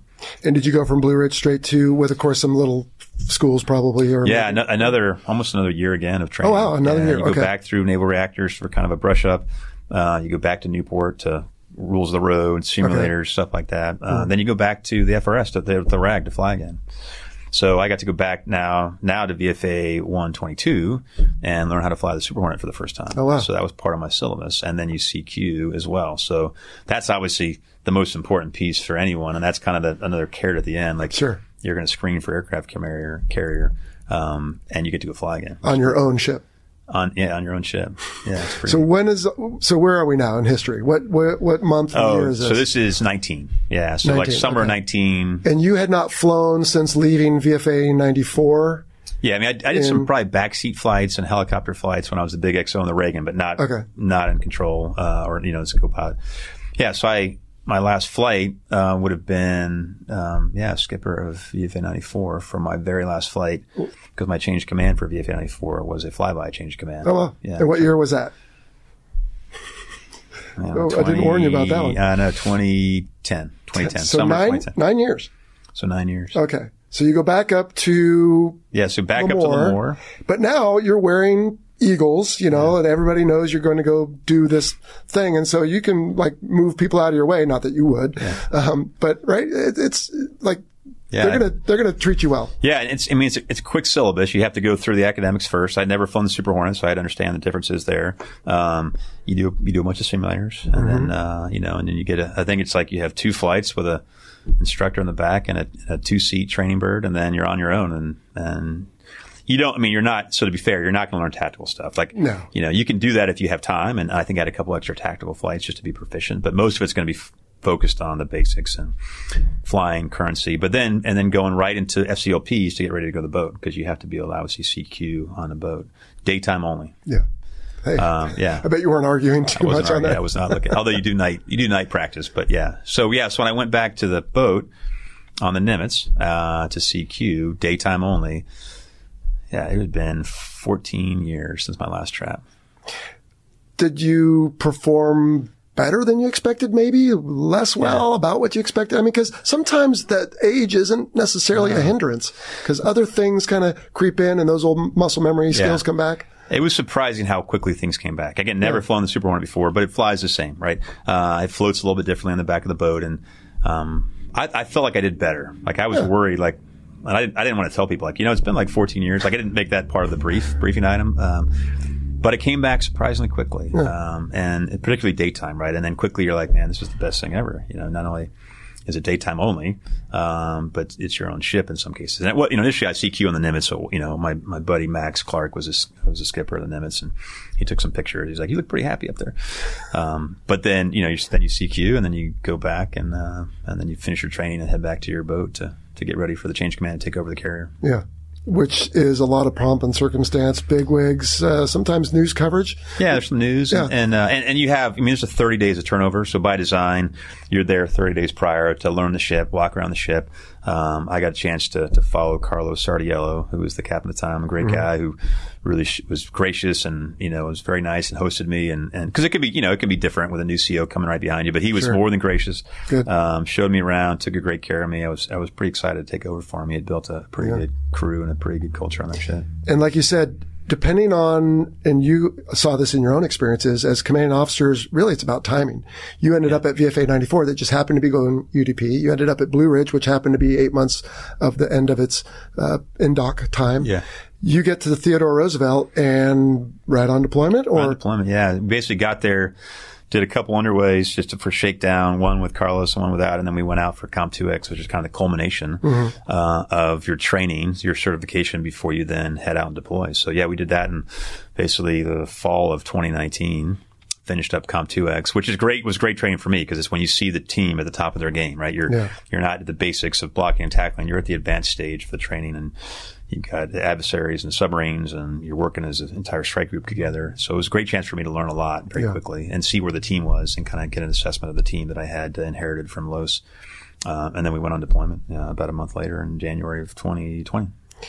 But when you're underway, whether it's the first day right away or maybe it's a couple of days in and you're up on the bridge, is there a moment of realization and almost maybe, I don't know if it's a pinch me or holy cow, what am I doing? But I mean, is there a moment where like, I'm the guy who's in charge of this thing? Yeah. I mean, you find yourself looking around to see who's really in charge. Like, like who, and you realize, I guess, because people look to you for a lot of direction and a lot of questions. And you oftentimes go like, I guess I am the guy that makes that call. Right. So you have to, but, and there's times too where you're like, when I was a JO or, on my first carrier, the captain of the ship seemed like he was, 50 years older than me, right? He seemed like he had been doing the Navy since the days of actual Nimitz. And so then to find yourself there, you're like, I don't feel that old. That's right. And it was true throughout our career, right? Same thing as a department head, same thing as a skipper. You kind of reflect back on that. Same thing as a big XO. And then by the time you're the carrier CO, you're like, I don't feel like I'm the person I thought would be in charge of the carrier. Yeah. But you also recognize and you feel comfortable and confident that you've had a lot of training to get there. And you also realize you have a good team. I mean, you put your A team on an aircraft carrier from your supply officer to your head judge to your operations officer. You have an incredible team, and you've learned at that point in your career how to manage a large organization and how to leverage the skills, the strengths of your team and where you have to fill in. But a lot of it comes down to trust and trust in the people and getting to know them. So I spent a lot of time trying to get to know my HODs, right? Your heads of department, knowing that they were going to make or break, the ship's success. And they were phenomenal. I had a pretty good crew. So I felt pretty lucky to have them. You can't do it on your own. And you have to rely on that team. You have to develop that team. You have to mentor them as well. You're not just the decision maker. You're sort of the head everyone's looking to for setting the tone for the ship and the way business is going to be done. Yeah. I mean, you're not driving the bus, right? You're not even in the middle of the bus. You might even be on the bus, but you're the one like looking downrange of, hey, where do we need to go? How do we get ready for deployment? How do we get ready for what's after deployment? What are we thinking about for the next deployment? And some days you might feel like you're the only person looking 2-3 years down road, but that's okay. I mean, you just help to drive the team and empower them to make those decisions. If you get my sense was if I got mired in the micromanagement of day-to-day stuff on a ship as a carrier CO, I wouldn't be able to accomplish anything else. I would not be able to look downrange. I wouldn't be able to fly. I mean, in my mind, if I wanted to fly as a carrier CO, whether it was a helicopter, or, in a Super Hornet, I better figure out how to delegate and be comfortable doing that. And that way I could comfortably go fly as much as I wanted. Did you get back in the front seat of a 60? I did, yeah. Nice. Did that require formal training or they just said, no, because I didn't have to sign for the aircraft. So I always had an aircraft commander, but I generally try to fly helicopter 1 day a week and then, 2 or 3 or 1 or 2 extra Super Hornet flights. Either a tanker or double SC, or I did some cap stuff like near in the South China Sea, which I always thought was, maybe the wrong place to be, but nothing happened and the J8s that were out there didn't come after me. So that was good. By February 2020, you are on top of the world. You're in command of a nuclear-powered aircraft carrier, one of 10. You're flying helicopters that you had done at your earliest point in your career as a young lieutenant. You're flying the Super Hornet, which was new to you, but as the carrier CO, you have that luxury. And the world is starting to hear these rumblings about something coming out of China maybe, or wherever it's coming from, but there's this problem, and now we're starting to hear the words COVID. What's happening on board Theodore Roosevelt? What are some of the first indications to you that, okay, this is more than just something we're hearing outside of our ship, because you're fairly well inculcated there. But what are some of the first issues you're having on board the ship? Yeah. So, we instantly start thinking things like logistics, and we think about, to support an aircraft carrier at sea in the Pacific, there's certain logistic hubs and where you need to get stuff. So, our initial worry is going to be we're going to shut down and lose the hubs that we fly goods and supplies to, and then put on a cod to fly out to the carrier. And we're thinking about port calls. And we're thinking about what's our schedule look like. So we're tracking the world numbers. We're tracking the regional numbers. We're tracking, counts every day on the countries that are around, and looking at our port calls as well. So, we knew we were going to pull into Guam, which had a low, if not zero, it wasn't zero, but we had a low rate or concern with Guam, our initial port call. So we were able to have a full Liberty port. And it was still kind of, I guess, in the back of our minds. We weren't really worried about it or concerned at that point. We didn't know enough about it, I think. And then we left Guam to then head to our next port call, which was going to be Vietnam, which we knew at that point was going to be a little bit closer to the potential epicenter if it's actually in Wuhan, China, which is what we suspected at the time. But we didn't know a lot. I mean, there was a lot of questioning, and it's all good. I mean, the world didn't know, and the Navy was probably, I think, always one step ahead of where the general public was at large. And I think the decision was made to pull into Vietnam for many reasons. It was significant that it was a normalization of relations with Vietnam, like the 25th anniversary. So there was a big event plan with the stuff on the pier. Vietnam is a good port. And we were tracking their numbers, and they had a low, if not zero, rate of COVID at the time, in the southern part of Vietnam where we were going to pull in Da Nang. So we knew there was a risk, and we minimized that and mitigated that to the best of our ability by removing stuff from the ship. Normally, a ship pulls in, you have a big event on the ship, and you have tours. So we kind of curtailed that and stopped almost all those tours. We had some medical department interaction. We were going to go to the hospital out in Vietnam and Da Nang and then bring them on. And we said that's probably high risk, because if there's anybody that's sick, because we knew we weren't testing as well, not just us on the ship, but at large, the world, and certainly that part of Vietnam was not able to test like at a daily basis. So whether they had positive cases or not, we were going to question that, because they just weren't able to test. And so even the big party that we generally hold on the carrier, the big top we call it, where we bring ambassador type level and 4-star type level folks to, we looked at it, and I said, we just don't want to do it on a ship. I think it's problematic to get everybody on.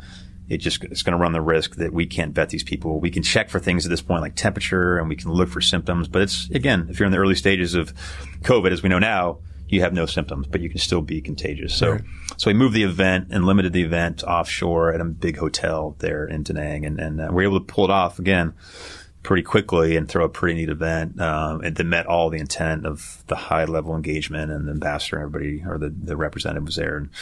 And so we had that event, and then 2 days later we're scheduled to pull out. I remember the morning before, so I think it was a Sunday morning, we're going to pull out. We were going to go surf. We had a surfing trip planned to go surf Da Nang. Da Nang, there's a beach there. So surf in Vietnam, like we all saw in movies growing up. And so that I had a group, and we were all going to go surfing that morning. And I remember getting the call that late that night. And we got indications that Vietnam was letting us know there were positive cases of COVID in Da Nang, and that there were two British national citizens that had traveled from Hanoi that had been exposed, that were positive, and they were staying at a hotel that we had sailors at. So we kind of knew at that point things had changed, or started to change dramatically, and we're able to contain that, and we're able to test that, and we're able to work with the Vietnamese government there to then, quarantine them and then bring those folks back on the ship, because we did not want to leave them in Vietnam. I mean, I was adamant that I was not going to leave U.S. sailors in Vietnam. I figured that would probably not go over well publicly. And so we brought them on, and we quarantined them. Carrier's big enough. You can put those sailors in a large room, male and female. We can feed them. We can test them. We can provide them, everything they need to. And then we quarantined them for 2 weeks underway, because the ship got underway, never got to surf. And then we got underway, and then went 2 weeks, kind of kept our fingers crossed, started operating. And in fact, went through the 2 weeks, and none of them tested positive. So we kind of thought we had dodged the bullet at that point, and said, man, we made it. And we knew at that point we were going to change our schedule. We were probably not going to stay in that part of the world. We're not going to go to some of our other port calls that we scheduled. And it was like 2 days later that I get the call from our senior medical doc at 2 a.m, which is when you get most bad news calls. And you don't sleep a lot as a captain of the ship anyways, but we're underway in the South China Sea. There's always traffic, so you're always kind of on alert, and you might sleep for a couple hours as a captain of the ship. And then you go up on the bridge to make sure that, there's not too many fishing boats and your team's got it handled. But got the call from the ship's senior medical officer, Navy captain, and he's like, Captain, we just tested 2 sailors positive for COVID. And they were not part of the initial 39 or so that we had we had quarantined. These are 2 sailors that have been in this sailor population. Yeah. So they likely picked it up, not positive, but likely picked it up somewhere in Vietnam, took a couple weeks. But you also know at that point, for anyone who's been on a carrier, it is almost impossible to socially distance at all. So our worry was they've been exposed to hundreds of people, realistically. So we started the contact tracing that we all kind of became familiar with.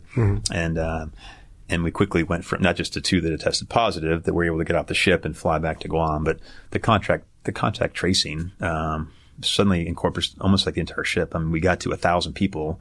By the time we pulled into Guam later, at least 1,000 people had fallen in this realm of exposure and through a contact tracing kind of methodology. And we knew it was more. I mean, there's no way you can segregate. And we did our best with 1,000. We saw our positive numbers continue to grow exponentially. We were getting them off the ship as fast as we could to Guam because, again, we didn't know what to expect on the back end. And we were tracking fatality rates across the world at large, which is about 4%. We knew that, the Navy population's way too healthy. I wasn't thinking it was 4%. I was, thinking it was under 1% as worst case. And that's where we were going to plan to and mitigate to. But even 1% of 100 is too many and 1% of 1,000 is too many. So we were going to do all we could to make sure we could mitigate that. And, so we had a Navy medicine team on board that was there to help us test and run tests and check out symptoms.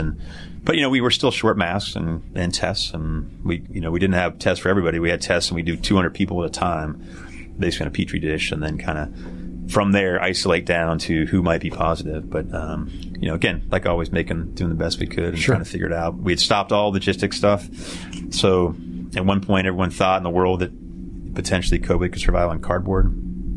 So what is a ship generally, how do sailors get stuff on the ship that they can't buy on the ship? They order from Amazon and then it's shipped into the next port and we'll pick it up. So we had thousands of boxes of Amazon stuff that was waiting for us in Guam that we wouldn't bring on. We kept it under sequestration so we didn't have to bring it on if there was any exposure. There was a lot of uncertainty at the beginning, right? We just didn't know. We knew this thing was spreading rapidly. There were deaths. And to your point, the Navy, for the most part, is full of young, healthy people. Some of the deaths were elderly or otherwise compromised. But when was your port visit in Vietnam? Was that early March? Early March. Okay. So that was around, so I was in California at the time and things were beginning to shut down in early March. So now you're making your way to Guam. And now cases are arriving. What's the reception you're getting from Guam? Is it come in, you're safe here, or don't come in? So now you get to the political realm. Like, is that the right place to pull in? What are you going to do when you do pull in? How do you spread people out? Because being on board the carrier any longer than you have to is not a great way to mitigate the spread. What kind of facilities do you have available on the pier? Do they even get to go outside on the pier? And you had to be mindful of Guam itself, and we didn't want to pretend we're going to expose Guam. Guam is generally an older population at large, with some higher risk factors. So we didn't want to put them at any higher risk. And those are the things that we were dealing with at a very high political level. I'm sure, in DC, those were on the front burner of things they were worried about, which we were concerned with too. We just knew that what we were doing wasn't working, and we were seeing the exponential growth. And it wasn't that we weren't getting support. We just weren't. Our sense of timeliness and how quickly we needed to respond was maybe different than others, and that was probably, if there's any rub between what I wanted, what we want on the ship, we just wanted to move faster, and we were seeing the exponential growth of positive cases to support that. And a carrier is very healthy, but you still have people that have serious ailments, right? They can have different levels of diabetes and stuff that might make them more at risk, or prior heart issues and stuff. So we were, we did our best to get them off the ship, obviously, and we took advantage of what was available on Guam once we pulled in. But there's even to pull an aircraft carrier into, pier side takes a lot of work. And so I remember at the time just trying to be focused on the closest alligator, right? Like, what's the most important thing? Well, right now, the day we're pulling in is to pull in safely. Like, nothing else matters. Let's pull in safely, get the lines over, and then we can worry about it. We'd been worrying about it up to that point, but at that day of, right, this is like flying.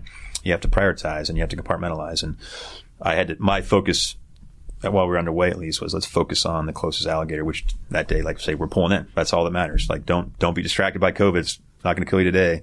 And let's focus on pulling in safely. And that's a hard task with a ship of 5,000. And trying to explain that with all the uncertainty, right? We're all much more comfortable about it now. We're all, we all got tired of wearing masks about a year ago, 2 years ago. But at the time, there was a lot of uncertainty, and it's hard because the world didn't know how to deal with it. So, that became my focus, and then became my primary concern once we were safely pier side was, okay, we've been talking about it. We've been talking about getting support and moving everybody out of the ship. how do we best mitigate? How do we do that so we can mitigate the risk of the spread? Because that was our best defense, was to stop the spread. Yeah. And because we just didn't know what the impact it was going to have. No, we didn't. And we, of course, have the benefit of hindsight now. So my family of 5, just to continue that story in California, huddled together. We did what we had to do, and it was fine. We survived. We had stores. We had things that could come here. You had a family of 5,000, and you weren't just huddled. You had a mission to do, right? You guys are deployed as part of national policy and all that. How did that start playing into, right? You're trying to do the right thing for the troops, but you also have, in fact, your boss is on your ship. Even though you're in command of the ship, your boss is there. That's the strike group commander. And he has to also answer to other people. Right. Are there other pressures now coming in?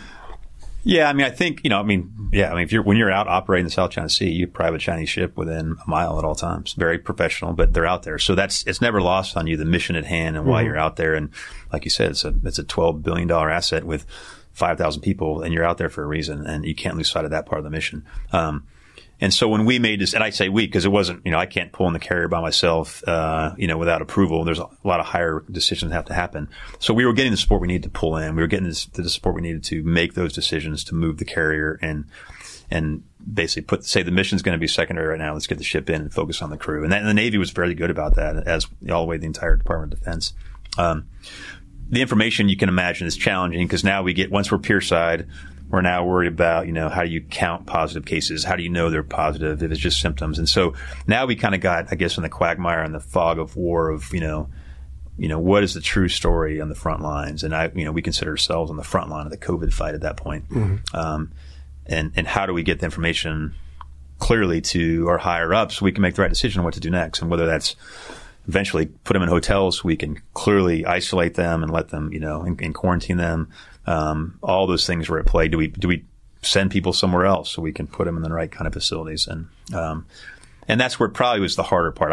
Operation, I think we were pretty good and pretty focused on getting the ship safely pier side. My frustration, obviously, at the time was I didn't feel we were moving quick enough to get sailors the next level of help they needed, which is to get them somewhere, whether they're CDC compliant or not, didn't matter, but get them somewhere safely off the ship. As we know now, fresh air matters, and having your own space matters to kind of reduce the spread. And that's maybe where we came, where at the end, that's kind of the friction I had with senior leadership. And it's not for ill. I think everybody wanted the best thing for the sailors, no doubt. I just don't think everybody wanted it as well or as much as I did at the time. And that's understandable based on my position as the CEO of the ship, ultimately accountable for everybody on board. And not necessarily as worried about the greater mission. At that point, I knew the most important thing, the closest alligator for me then was the sailors on board, and I wanted to get them help they could, and they needed. And it's not just a few dozen. This is 5,000 people, and you can't put them all in a hotel room. Number one, that's a lot of hotel rooms at great cost. But number two, someone's got to manage the ship. Even pier side, as you well know, I don't have to tell you, with the lines over, there's still a lot of people. Without getting specific, you have hundreds of people that had to remain on the ship no matter what to operate the ship. And just to make sure it's safe. And so, there were actually a lot of hotel rooms, which is ultimately ends up being the solution to the problem. And that's what the Navy was able to take, to get. And so I think we got to this same point and how to best take care of it and do it. And then we work through it. Is your chain of command somewhat saturated by reports from other people, maybe like you? In other words, you're trying to figure it out in your universe. They're also trying to figure it out. And you're just another person like, hey, we got an issue here. Here's an issue from over here. Here's an issue from over there. I mean, how saturated was the chain of command? Yeah. I mean, I think if you go over the top, they're saturated by, everyone in America, everyone in the world at some point. Everybody's asking for information or trying to get decisions. And it's hard, and you can't, it was not easy for anybody. I think at that point you just have to do what you can. I can't solve all those problems. I knew I wasn't going to be able to solve the problem for the Navy at large. I could propose a solution for my team and the folks on the ship, which is ultimately what I did. But I just couldn't worry about it. But knowing full well that all this stuff was at play, right? Knowing that there were other ships out there. There's other aircraft carriers. The Chinese are still out there. Whoever is still out there watching and monitoring. So it's not like you can just stop and take a time out. I mean, you have to make these decisions knowing that there's operational risk still at hand and operational priorities. Yeah. At what point do you decide to yourself, I'm either not getting the support I need or I just need to go wider? Because this is the part now where your name starts to become popular. Maybe that's not the right word. But it starts to be noticed. Because there's some publicity around an aircraft carrier commanding officer speaking out because he doesn't believe the support is happening. So what's leading up until the hours before that letter is written, or maybe the letter is written and then later it's sent elsewhere? Yeah, I will say, one, it's collective, meaning that, I certainly never made it in a vacuum. I have all these trusted advisors, medical teams and operational teams, and I'm taking advice from other captains on the ship that aren't necessarily, the air wing commander, those kind of folks. We're all involved in discussions all day long, every day. So we got to figure out what the best, because they equally are concerned about their own sailors and responsibilities. What's unique about being a captain of the ship is ultimately you're accountable for a lot. I mean, you are accountable for good order and discipline on the entire ship. And that in some cases, means you are the most senior person. Now, the admiral is my boss, the admiral at the time, who's a good guy. He has operational stuff at large, but as a captain of ship, you never delegate your accountability, right? You're always accountable. And so I was always eager and interested in the experts, the medical experts we had brought on board, the medical experts that were already part of the team, the logistics, the operational piece. What was the estimates? What would it cost to put people in hotels? Mm-hmm. All that stuff we had talked through. And meanwhile, we're watching, though, as predicted, the exponential growth of the positive cases on the ship. And again, if you go back to our worst case 1%, well, when you get to 1,000 people or more, which we had, even if 1% we knew was still going to be a high estimate. Well, I didn't want one, right? We spent a lot of time taking care of people, helping them out. If you're going to step on a ladder, you have to have a cranial over 3 feet. We do all these things to mitigate risk. In my mind, we better do all we can to mitigate this risk. Or even if it's 0.01% of 1,000, that's still going to be one person or more. And so I didn't want to happen. So at some point, we just weren't getting the traction that we wanted and that I wanted. And there was discussions about how to handle that. And I in the end, I wrote an email, that I let a lot of people see, meaning that I didn't send it in a vacuum, but I knew it was going to be my email. It was coming from my account. I'm signing it. But I wanted to make sure I wasn't totally off base. But I also own it. I mean, this not their responsibility. My responsibility is the entire ship. Mm-hmm. And I called it a red flare, right? I was sending a signal to my bosses to say, look, I know we're all working really hard at this. I apologize because I didn't make this a bigger deal like 2 or 3 days ago when I was really worried about it. Now I'm worried if we don't take action now, that we're going to get to tipping point. We're going to get to 4,000 to 5,000 positive cases, in which case, that 0.01 means a lot more. Mm-hmm. And I said, but again, I said, I'm ultimately accountable, and if there's ever a time for me to act, it's now. Yeah. And then we had done a study collectively to support that using example cases at the time with the Diamond Princess cruise ship and others that had kind of gone through a similar scenario. So I felt comfortable sending it. And I sent it to mostly the aviators in my chain of command that were the folks I knew would take action, the folks I knew that might not like my method, but they knew they were going to take action. And ultimately they did. They did exactly what I had hoped. In many cases, stuff was already going on, but it certainly brought everything out in the open and allowed us to continue those efforts. So if there were any second guessing before that, I don't think there was after the email. They knew, I'm convinced they knew that it was a bigger problem than they realized. Yeah. There's a lot of different ways to communicate, of course, in general, but especially in the military. We have messages, naval messages, we have email, we have even secret email, we have phone calls, we have different ways. Was your email considered maybe by some a breach of what would be considered normal, or was that, there's a second guessing that I could use a different method. I think it's important to remember that all our medical correspondence was in the unclassified network at that point, because most medical professionals do not have SIPR down in your medical spaces. So both on and off the ship, it was unclassified networks. So that's kind of why I chose that path, knowing that the information we're going to send to the senior people on the email could then have that vetted, validated, verified, whatever you want to say, by their own medical folks. So. And I also think it was quicker. It's easier to send it unclass and get somebody to read it on a time that you want to expedite it. So definitely could have sent a SIPR. Now, the fact that we were pierside, the fact that we were having COVID cases, remember we had 5,000 sailors on board. Everyone has a cell phone. We were in cell phone range. So you couldn't hide the fact that we were pierside. You couldn't hide the fact we had COVID. You couldn't hide the fact that we were, having these challenges.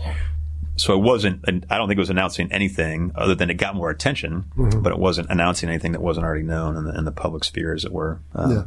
And then, and when you send something to, let's say, a 2, 3, or 4-star admiral, that person has a staff. So are you also including on this email executive assistants and? Yeah. So it was, essentially it was 10 people. It was like some of the senior people on the ship, and then the admirals in the chain of command, and then their executive assistants. So knowing that, the admiral might or might not have time to read the email, but his EA might see it and then forward it to him. Right. Yeah. So it was a small group. It was 10 and people that I know. And and the response was quick. And in some cases it was, thanks for the red flare. We got you. We're going to give you the help you need. Others was, call me. Let's talk about this and make sure they understand it. I mean, I knew that it was going to ruffle feathers. I won't pretend that I knew, that I thought otherwise. And I knew it would come at risk to my career. But I felt strongly enough that, when given the choice to do something or not do something, I knew that if I didn't do something and it went south, that I would always regret it, and I felt responsible for my crew. If I did something and it got the action I wanted, I could live with everything else that came with that. And so it wasn't, obviously nothing's black and white, but I knew that as I did my own evaluation on the decision to send it and get the attention, I knew I could live with any ramification as long as it got the support that we needed. In the end, it did. What made you think that? Was it the wording you used? Was it the method you used? Was it the people you addressed? No, I mean, the people I addressed for a reason, because I knew they would be supportive. I knew that, there was a normal battle rhythm where we would discuss every day the COVID cases, and we were trying to count numbers and really get down on the minutia of it from afar. We were trying to provide this information to people that weren't on the ship. And so it's the fog of war, knowing that assuming we have ground truth on the ship, or as close to it as you can, as you go up the chain of command, as you go to commands that are outside, maybe all the way back to DC, by the time it gets there, it's the whole telephone game, right? What they're hearing is probably different than what you're hearing right here. So, that's not normal, certainly for me to go direct to all the folks in my chain of command. All aviators, I knew they would take action, which is why I addressed it to them. But I knew that, I knew that they were going to just be frustrated at that point and that was the complaint that, someone said, like, you could have just called me. I said, well, we've been talking about this for a long time. I feel like this is something I would think you're aware of, but in my mind, if it gets, I'm willing to take the risk that this gets the action I need, even if it ruffles feathers, because I didn't go through this nice PowerPoint brief that was going to outline it for you, right? Or whatever the case may be. I didn't have time for that. Live or die by PowerPoint. But your immediate supervisor, as I understand, your boss, the person evaluating you, is on your ship. Yeah. Was he one of the recipients? He was, yeah. So had you not... Because you had said earlier you ran this by Air Wing Commander, you ran this by probably your XO and others. Was he part of that vetting? No. He was part of the discussions we had on board, and he knew. And so I'll be honest, he came down and talked, and before, after it was sent, he came right down and a great guy and very compassionate, equally concerned for the sailors as well, and asked me the question, and my response was, sir, I knew if I had asked you for permission, you would have been obligated to say no. Even though I know you're aware of the problem, I'm willing to take the heat for this, and I want to send it. And now you can deny that you knew about it. But at least I know I've gotten to the right people that'll take action. Ask for permission to send the email? Yeah. Or, cause he knew of the issue. He knew of where we stood. But if I had said, hey, do you want me to, you want to vet this before I send it? Because he probably would have sent it himself, to be honest. However, I also didn't want to put him in that spot. I also didn't want to delay a day or two to worry about it. And and if there's one regret I have and all that, is I didn't give him the chance to speak up on behalf of the crew. But I also felt like that was my responsibility. As the captain of the ship, I owned it. I was accountable. Yeah. And I didn't want him to think he had to send it or put him in a spot where he had to say no. And then I'd have to just do it anyways. So this email goes out on day one, let's call it. At what point does the world begin picking up on it? I mean, I remember, like I said, hearing your name on the news. I was like, I know that guy. Yeah. Is it that initial group of about 10 that somebody's putting it out there, or do you decide to launch a second wave? What do you do? No, that was it. I mean, that was it. And then we started getting response pretty quickly, or things that were in motion already now accelerated to help kind of break the logjam and get sailors where they needed to be to quarantine and get sailors into these. I mean, there are 10,000 vacant rooms in Guam at this point because there is no tourist traffic, right? And hotels that rely on money and funding and revenue. So we knew they were available, which is one of the reasons we were pushing for, hey, I don't care how you solve this. Here's a suggestion. You have hotels available. Let's use them. Let's solve the political issue of getting sailors outside the base, and let's use these. So all that stuff accelerated. Now, some was probably already in motion. Some maybe was slow. I knew the email, I think, would probably help that. And I think it did in the end, kind of speed things up. And so shortly thereafter, again, this is the risk, but it got out, and was someone sent it on, or someone sent it to the media, or somebody took a snapshot, sent it to the media, and I think the news got wind of it. And then they held then the military leadership accountable to say, what are you going to do? You have a captain of ship that's concerned. What are you going to do? Mm-hmm. And initially the Navy was very supportive, meaning that this is what we want captain ships to do. We want them to stand up when there's a problem and speak truth to power. And I felt like at that point that, I may never make admiral, but, I'll feel good about, what happened, because it got the action I needed and wanted. And then short circuit that, the acting secretary of the Navy at the time just was frustrated, I think, with that whole thing and the extra pressure the press brought on the current administration and himself. And, again, the world's focused on trying to solve this problem. So if you're in a leadership position, you're going to get spears from everywhere. And no doubt the administration at the time was suffering from that, and he was part of that. He's a political appointee. Mm-hmm. He took it upon himself then to relieve me of command, like a couple of days after the email. So that's a decision at his level that he's now passing downstream to your chain of command. Yeah. And so, okay. So who's telling you that now? Is that coming via email, or who's? So the admiral called me down and very cordially and very, empathetically said, hey, Chopper, I've, been directed by the acting secretary of the Navy to relieve you of the Roosevelt. And you need to get off the ship today if you can, and work a plan with the XO and stuff. Wow. So I said, okay, we'll work that out. Thanks, sir. And again, he was, to his credit, he was very professional, as he did the entire time. He was, wasn't angry, wasn't frustrated. He was, in my mind, I think I said something to the extent of, I'm sure I'll have questions later, sir, but I get it. I mean, that's how this works. Yeah. How does that get out to the crew? Because there's some pretty, famous video of you leaving the ship. And I don't know if it was then or later that acting secretary of the Navy is going to arrive. I'd like to get to that too, but how does this get out? I mean, we all know word spreads pretty quickly on the ship, but pretty quick. I mean, one, I have to pack. Two, I have to get my stuff so I can get off. Three, we have to have a plan of what I'm going to do, where I'm going to go. Yeah. So people are involved in that, and they're going to tell their buddies. Yeah. So, it takes you a long time. What I didn't want to leave all my stuff and then say, hey, someone pack it up and send it to me. So I spent some time that day packing, and then by the time they had arranged where I was going to stay, in Guam, I had all the stuff packed, and it was time to leave the ship. So, I think I talked with the command master chief and the CDO, and I said, hey, I'm ready to go. I could use some help with my bags. So sure, we'll help you out. And they were, again, everyone was very supportive. Everyone was coming, as I'm packing, people are coming by to take pictures or say thanks and stuff. And that had kind of been the attitude from the crew. The moment the email went out, the crew was aware. Again, that's just how things spread out there. Mm-hmm. And that's okay. I mean, I think in anything, they knew that at that point, they felt relieved. They felt like, okay, this plight we're under, we're suffering from COVID. No one really knows anything about it. They don't feel like the Navy's taking action. And now they felt like, okay, at least people are aware of our problem we have right now. And so I got a lot of support for that, I guess. And so, so when it came time to leave, I think I was going to go down initially, normally you leave the ship from the officer's brow. As you know, there's the officer's brow for the chiefs and the officers. It's more ceremonial. And then you have what we call the enlisted brow. Mm-hmm. And by the time I was ready to leave, the officer brow was closed, because we closed it at night to save on watch requirements, and you don't need it. And we were stuck pierside. And then the CDO came up and said, hey, sir, the officer brow is closed. We'll open it for you, and then we'll take you that way. And I'm like, I said, don't open it for me. I said, it's fine. I said, I'll just go to the enlisted brow. I said, I'm very comfortable with that. And, it's a fitting way to leave ship. But obviously word had spread. I was getting ready to leave. So by the time, literally from the time I leave the import cabin down to the hangar deck to then leave the ship, most of the remaining 3,000 or 4,000 on the ship had become aware and come out to say goodbye and give me a send-off. And I look at it many ways, right? It was not expected. If there's ever a moment where I thought I was going to tear up, it was probably leaving the ship with that kind of support. Mm-hmm. And I, part of me felt bad. I mean, you can always say that there's no cause worth dying for that's not better than, to live for, to fight another day. In my mind, my concern was I'm leaving the crew behind. Like, we've talked about being ready for the fight, and here I am leaving when it really matters. And I knew they were going to be in good hands, but I felt that wasn't bad. by your choice. Yeah, but you still feel bad, right? And in my mind, I'm like, knowing they're going to be in good hands. So in many ways, right, I looked at the farewell as, it's not forgiveness is the right word, but it was a way of saying, hey, vindication. Yeah, maybe? no, not even that. It was just more.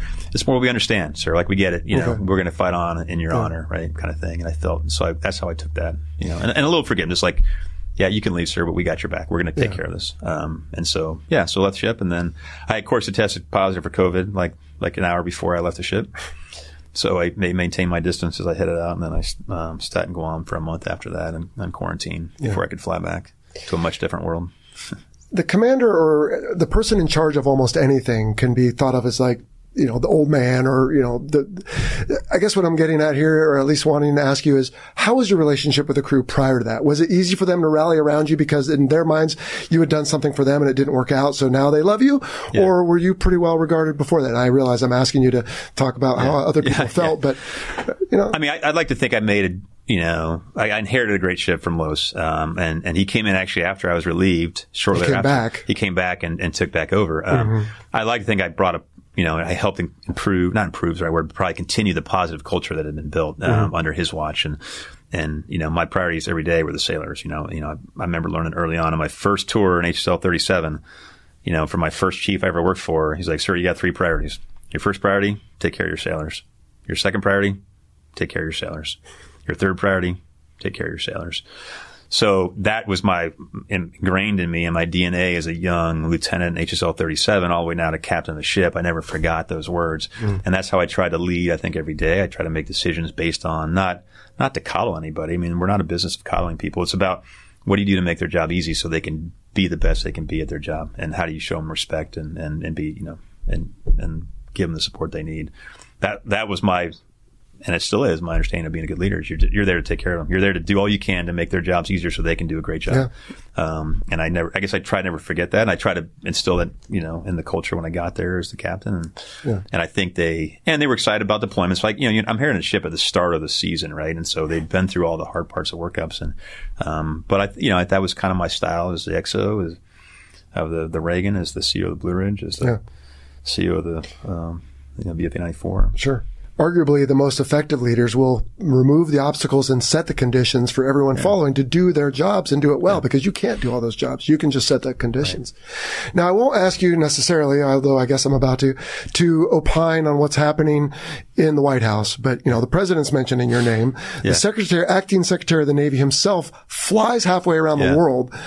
Any idea later if you were privy to what were the decisions? I mean, this guy made the decision to fire you. Yeah. Then sounds like it has to maybe justify it by flying out there. I mean, to me, as an outsider looking in, knowing that White House, I feel like he was trying to impress his boss. Yeah, I don't know. I mean, I can't speak to what took place there. I think, in his mind, I give him credit. I said this, I think in the beginning, we all wanted the same thing. Like, we wanted what was best for the Navy, what was best for the crew. No one wanted to lose any sailors. I knew though that was my number one priority, and no one was going to want to take care of the sailors more than I did. So I was going to do all I could. And he's got challenges, like you said, administrative challenges, the administration challenges and dealing with the press at a level that I never had to deal with, at the time at least. And so I think in his, he came out, the acting secretary of the Navy came out to try to not just damage control, but he wanted to just tell the sailors he understood what was going on. And I think, there's many stories of what happened, but I think he ended up getting frustrated and he felt like he was, being second guessed, which he was. He was being second guessed by a crew that obviously, I had bonded with in my time on board, and he was kind of stepping into the lion's den a little bit. And I think, I think he probably regrets the decision, or not the decision to go out there, but maybe what he said. And that's fair. And, I had a chance to talk to him in Guam. He stopped by when I was, in quarantine in Guam waiting to fly back, and he stopped by and we chatted for a little bit, after I'd been relieved. And it was very cordial. Was it? Yeah. And he said, hey, nothing about this is personal. And I said, I don't take it personally. I mean, we're all trying to do a job, and I did what I thought was the right thing to do. And, as did you, sir. And I think that, in the end, we'll have to live with that. But I said, I appreciate that, you understand that this is not a personal thing. He was concerned with things like the press, and I can only imagine the pressure he was under at that point from both the administration and the press. And obviously he flew back like the next day and then resigned based on the fact that the comments he did make on the ship had gotten out, ironically.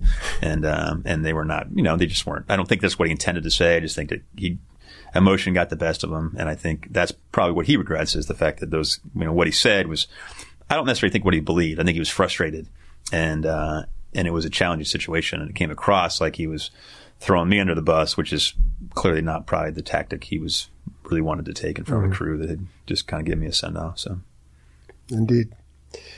You spend some time in Guam. Obviously, we could spend time talking about the next weeks and months, but ultimately you find yourself back in San Diego. And now there's some discussion about, well, wait a minute.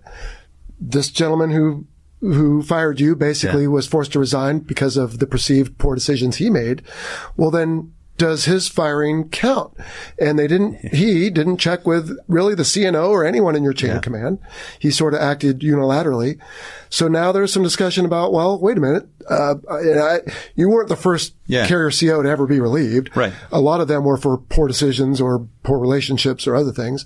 But now there's some scuttlebutt, as we would say in the Navy, about, well, maybe he could be reinstated. Yeah. Where did you first start catching wind of that? When the CNO's office called me and said, we intend to look at putting you back in command. How long after was that? Probably 2 weeks after I'd left. Week after the Secretary of the Navy had resigned, and then shortly thereafter that. And they, it was not a guarantee. They just said, hey, we are looking at, we're going to recommend, is what they said, to reinstate you based on our initial understanding of the situation and what we think is best for the crew and the Navy. Who's that recommendation going to? So it's going to be the CNO ultimately who's going to. But his office, okay, so the folks, his staff are going to recommend that to their boss, the CNO, who's then going to tell what, a new acting secretary or the president So himself? He's got to get then approval. He's going to go through the new acting secretary of the Navy as well as then the Secretary of Defense. Okay. And so the CNO intended to do that. In fact, I got to the point where I had written a letter that was going to be released, my only public statement, essentially throughout the whole thing, to say essentially, hey, I appreciate the opportunity to come back in command and continue the fight and help out, and I appreciate the Navy's willingness to put me, trust me back in command. Mm-hmm. I mean, that had been written, I was ready, and then the intent was they were going to brief the Secretary of Defense like that week, and I think that the answer they got was not so fast. Let's slow this down a little bit, because now, again, imagine it's beyond just naval history. It's beyond, because it would have been the first CO ever reinstated that had been previously relieved. And there was still a lot of stuff going on above that level, to include, the full executive branch and all the pressure they were under. So, yeah, it would have been a tough decision. I mean, I was, heartened that maybe they were considering that, to the point where the CNO was going to go on my behalf and recommend that. But I knew it would never be that easy. I knew that from then on I'd be under a microscope, for good or bad, for the duration of my tour. I was okay with it. I mean, I was excited, obviously, the opportunity to go back. I won't deny it was, like you said, it was the pinnacle of a career. I was flying helicopters. I was flying fighters. I was, spending time on the bridge, and it was great. It was a great job. No better job than I've ever had. So I was excited with the opportunity to go back, but I also knew it would not be just a smooth sailing, like welcome back, and people would forget about everything. So, pick up where you left off. So I think when they had those conversations at the time with Secretary of Defense and others that were maybe brought in the conversation, they were probably like, let's slow down. Let's do another investigation, because they'd already done one, which is how they reached that conclusion. Let's do another more comprehensive investigation, and then we can stand on that or not. When I got the call later that week that said, hey, we're not going to do it as quickly as we thought, we're going to do another investigation, I think in my mind at that point I said, all right, chances now are not really good. And in fact, the longer you delay it, the less likely it makes sense. Like, you don't, it'd be weird to go back to the ship 2 months later. And so at that point I started, as we eventually approached the end of the investigation later on in June, 2 or 3 months later, at that point I'd held out hope, because I think there was still, a lot of folks that had believed it was going to go in my favor and they were going to put me back in command. But then I got the call that day that it wasn't going to happen. So that was in June. So then I knew, okay, now there's no longer a chance. And I certainly got hopeful, because I was excited to go back and bring him back from deployment. Well, you had indications. I had indications. Press was calling me, hey, we heard you're going to go back in command. What do you have to say? And so, yeah, I'd gotten hopeful. But, but in the end, again, I think, I remember getting the call and being told from the Vice Chief of Naval Operations, and he said, hey, Chopper, we looked at it again, and we looked at the investigation, and we made the decision that we're not going to reinstate you. I said, okay. I said, sir, thanks. I appreciate that. I appreciate you guys taking a look at it. I appreciate the consideration. And let me know, I'll figure out what I'm going to do next. And then they quietly release that on a Friday afternoon when you try to bury things that you don't talk about over the weekends, kind of thing. Yeah. But, it's okay. I think, I say that everything happens for a reason. I was there, in the air boss's office when I got the call, and he's like, "What? I want you to work for me. You want to stay here in San Diego and you can keep flying." And I said, yeah, absolutely. Love that. So I was able to go from that and then, spend time now on the staff, and a really good job, running, the entire master schedule and all the training budget. I had a $8 billion budget for parts and fuel and training. And I had a huge, great team of just experts from all other communities. And I did that for about 2 years and kept flying. I kept going for more. I drive up there for 1 week a month and then fly with VFA 122 and other squadrons, and had a good time. So yeah, it was like hard to really complain. I mean, I knew I missed the job. Obviously I missed the crew. Right. But I felt like throughout the entire process, Naval Aviation always had my back, and and they were there to the end. I mean, to reach out to my family and support. My oldest son was an air crewman at the time, and they reached out to him. I mean, they were tremendously supportive. We lived on the base there in North Island throughout the whole COVID debacle when I got back. But but they were very supportive. And when I retired almost a year ago, last month on the Midway, it was on the Midway, full of folks from Naval Aviation. The air boss was up there with me, and I just I felt like they had my back the whole time. It was a good family to be part of for 30 years in Naval Aviation. So very cool. All right. Well, I want to move into a section where I have some listener questions, if that's okay. Yeah. So this is on some leadership. It's on the event we just discussed. It's all over the map. And these are from folks that support the Fighter Pilot Podcast financially on a service called Patreon. Yeah. I tell them, hey, I'm going to sit down with my good buddy Chopper. Here are the questions that you can ask about, right? Because I don't want them asking about personal stuff. And so they usually come up with great questions. And Derek Chung, who I believe is Wang, I think he's been on the show. If that's Wang, I don't know if he's supporting the show or not, but I think so. Anyway, he said, you had to command and lead during an unprecedented and unpredictable crisis, as well as it all playing out publicly. What are the lessons learned from that experience, in quotes, and any advice you give to current and future leaders? Which, speaking of that, as we'll get to what you're currently and future doing, is you're doing some speaking. So you probably have this pretty well thought out. I mean, nothing's black and white. I mean, my recommendations through all this and what I learned or what was reinforced through the whole Theodore Roosevelt episode, if you're making decisions for what you believe to be the right reasons and for the right, meaning that you're not making them for your own personal well-being. You're not making them for financial reasons. You're making them for people that you've been entrusted to take care of. They might not be perfect. I mean, you're not going to always make perfect decisions, and you can't let great be the enemy of good, right, as they say. So you make the best decision you can with the information you have for the right reasons. And if you do that, I guarantee that you'll be okay no matter how it goes, even if people disagree with you. And you're always going to have people when you get more senior, no matter what you're doing, whether it's corporate, nonprofit, or military, there's always going to be people that second guess or question your decision. But if you make them for those reasons, for the right reasons, for selfless reasons, you'll be okay. Like in the end, you can stand tall and might regret the outcome of what happened to you personally, but you'll never regret the fact that when you had the opportunity, you stood up for what you believe in. Very good. Niels Hansen is also a supporter. He's an Army officer. He says, are there any decisions you made during command of the Theodore Roosevelt you would change now? I got a one-wire like one of my last traps, so I should have added power. That is a decision, I guess. You decided to. I took off power. I was high and close and flew through. That's the Jello on arrival. Yes. No, I mean, I think I touched on a little bit. I think if we're talking specifically about COVID on the TR, sure. I think, like I said, it was never made in a vacuum. There was plenty of folks that we talked with through the whole process and our analysis of the situation and what we thought what we needed to move forward. I mentioned, the admiral on board who I'm a, tremendous fan of, who got wrapped up in the subsequent investigation as well and retired, but a great guy. And I think that, I wish I'd maybe given him one more opportunity to help to make that last kind of ditch red flare before I felt the need. Cause I wasn't trying to take away his authority either, but I knew again, ultimately, I was ultimately accountable. And my decision at the time was, I think I stand by it, but I think maybe there's one more opportunity to talk to him about it, and get a flare maybe early. I don't know. I don't know if it's a good answer, but I think other than that, the one wire still bothers me. But it wasn't my last trap. Your last trap was a one wire? No, kidding. It was OK3.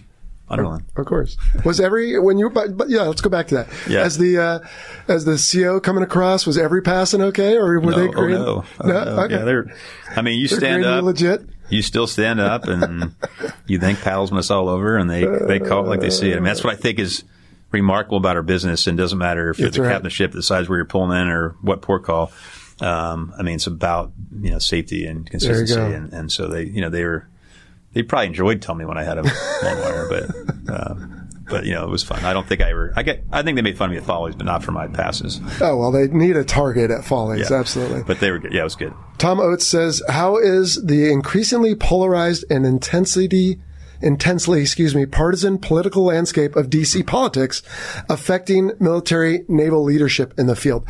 Let me put an asterisk on that. Would you say what happened to you is the new standard, or was that sort of part of the executive branch at the time, which I've been kind of subtly poking some jabs at here? But, I mean, again, from the outside looking in, it seemed to me like that particular person very much wanted to impress by being decisive, let's say, his boss, and then not be the acting anymore, but the actual. Of course, that didn't quite work out. But had you seen other instances of that before this very public situation, or? I mean, you could just go back through those years of that administration and know that there were more influence from the executive branch than we'd seen previously. And I say that because one of the friction points for us with COVID was that at the time we were reporting everything to the executive branch. And that was all COVID numbers across the entire military and DOD and civilian government. And so you can imagine then if everything has to go to, say, the vice president for awareness and decision, it's going to take a long time until decisions are made. And that was kind of the friction that I felt in the fog of war that I was talking about, that, as we were informed that everything goes through the White House and the vice president for vetting before it's released publicly. I'm like, well, man, it's only going to take about a month for people to become aware of this. So that was part of my calculus when I was concerned with that and how I tried to shoot the red flare. But I also think, it's a question, is it hyper-partisan or are we just more hyper-aware? Yeah. And, you go back 10 years ago, we didn't all have all the media stuff we have now available at our fingertips all the time, which means we're much more aware, for good or bad. I mean, it's not filtered. It's just awareness, That's whether right. it's accurate or not, to be determined. So I do think it's maybe more of a new norm, and I won't put any focus on that one administration or the other. I think that's maybe where we're at. Just, if you're a fan of history, obviously, I think Mark Twain says, right, like history doesn't repeat itself, but it certainly rhymes a lot, and you can go back in not too distant past, and you can see we had similar type of hyper-partisan, politics. Mm-hmm. And one of my favorite books for those that want to read about non-aviation stuff is Six Frigates. And it talks about when we built our first frigates back in, 200 years ago, and the politics involved on, where the frigates were going to be built and which states got to provide the wood. And it's you could make parallels to the F-35 program in the U.S. And so we've been doing that for 200 years. And we used to duel, right? I mean, there used to be areas in Washington, D.C. where you could have a duel if you disagreed with your fellow, politician. So I think we've always had this political kind of back and forth. Maybe we're just more hyper aware of it now. And I'll tell you though, when I was, in the Navy, I never voted for a federal election. Really? And and there's others that haven't as well. I just chose, I felt like my role in the military was to be as, nonpartisan as possible and just do what I was supposed to do to support the Constitution. That was my loyalty, so to speak. And so I never did until, and really there hasn't been an election since I retired. So I guess the next election will be my first chance to vote. I mean, I might have voted locally. And for me, I think that's kind of how most senior officers in the military should look at it. I'm not saying they shouldn't vote. That's a personal decision, but it doesn't matter who the president is. You're going to have to do what you've been doing, and you're going to follow your orders you've been given as long as they make sense. And you're also going to, support and defend the Constitution. That's our oath, right, as officers. That's right. So I think that's important to remind people. But I think at the time the president made the comment I always remember is he made the comment, and he said, what does the captain think, that he's Hemingway? Which my first thought was, I hope my high school English teacher hears this, because I'm pretty sure that was never the thought he had when I was writing papers, many years ago. But, but obviously it made it to that level and got some attention. It did. Ofer Haran says, what advice can you give to a leader or manager who is in strong disagreement with higher level, but still has to face and lead the men, especially the closest other leaders, XO and staff who know you so well and your way of thinking? Yeah, I mean, I think, you don't be something you're not. Don't try to People know, you're going to know you well enough to know if you agree or disagree. If you disagree, the question, you should never disagree publicly. Mm-hmm. If I disagree with my boss, I would never say then publicly to my peers or subordinates that I disagree. Because now, to be honest, you're undercutting your own authority, right? If I say we're only doing this because the admiral says to do this, they're going to come back and go, well, then you're just a puppet, right? So I think you have to own it, and then you do all you can to try to influence the decision before it's made. But once the decision's made, as long as it's legal, ethical, as long as it's not going to put people at risk, particularly in a peacetime environment, which is where all this stuff with the TR unfolded, then you're going to support it. In my case, if you could tie it back to the TR, we were not at war. The risk should have been low across the board. It's not that I disagreed with the decisions. I just didn't think we were making decisions as quickly as I wanted them to be made to try to stem that exponential growth of COVID cases and the potential risk to my crew. And that's probably what really drove it. And did I disagree on this expediency? Yeah, of course I did. And that's kind of why in the end I felt obligated to take a stand, because I didn't feel like anybody else, above me understood that as well. And so let me play the other side of this, because I agree with you that we were not at war. I think you could also make a very strong case for that particular region where you were acting with that national authority to make our neighbors aware of what, hey, we're here and we're serious. I think people might have taken issue with that. And I remember seeing some various editorials about, oh, yeah, we agree. Oh, no, I don't agree, because it's the South China Sea. Right. So. Well, I think it comes down to risk mitigation. When you're at war, as a leader, you're going to make decisions, and you might be making decisions like, do I lose one ship or do I lose two ships, or whatever the case may be. Ideally, it's zero. There's a different calculus. When you're at peacetime, I didn't sign up to serve for 30 years to die in peacetime. I knew that was a possibility in our line of work, high risk. But now that I have, I've had sons in the military or in the military, I pray we don't make a stupid decision and put them at risk during a peacetime thing. And I was saying I want them extra risk in wartime, but that's just the nature when you go to conflict. Yeah. So I think you have to distinguish between the two. I think it's important to say whether you're in peace or wartime. And we can say all we want about South China Sea. We can talk about the rhetoric that we're using to try to influence decisions. But to say we're at war is wrong, in my opinion, because I'm not going to make decisions. And I don't think leadership makes decisions to take unnecessary risk that you would otherwise take in wartime. And I'm not talking World War II risk, where you're going to lose ships and carriers. You could even go to OIF and OEM. We didn't accept risk at all, or minimal risk in wartime, if all possible. So why would we accept it in peacetime? In an organization where you have to wear a cranial if you're stepping 3 feet above the deck because we're worried about you falling and hit your head, or you have to wear a reflective belt even if it's light out when you're running outside the gate or something, even though the sun's shining, because we have to follow rules. So we mitigate risk in so many ways across the military. At least, that was my perspective, and obviously why I took the tack. And I would gladly argue with anyone that says we're at war right now and we should accept the risk we would at wartime. Because when you're at war, you accept a different kind of risk. Think of D-Day.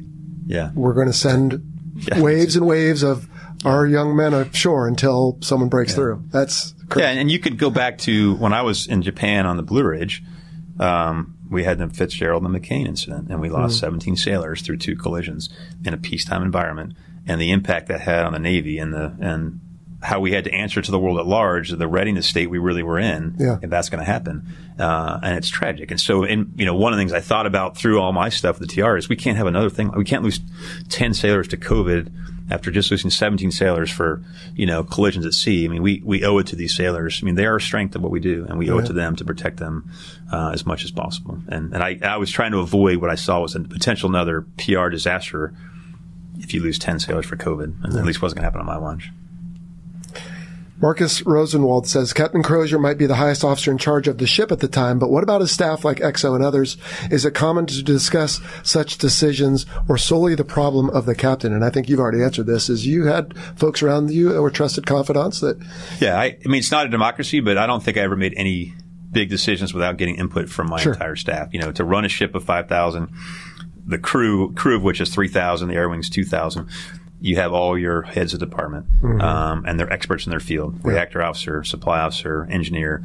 And you can't, I don't know enough about any of those things to be the expert to make a decision. So I get their advice and we make decisions, based on trust and timing and trying to coordinate amongst all the departments. So I never made a decision other than, whether I add or subtract power coming over the ramp, by myself. Everything else, and even paddles would weigh in on that at times, right? So you generally, when at all possible, you're just going to make better decisions when you do it collectively. But ultimately, the buck stops with me, and you're going to make the decision. You have to own it when you're done. That's right. Jevin says, you previously talked about how the TR would be able to fight on despite COVID-19 if it needed to.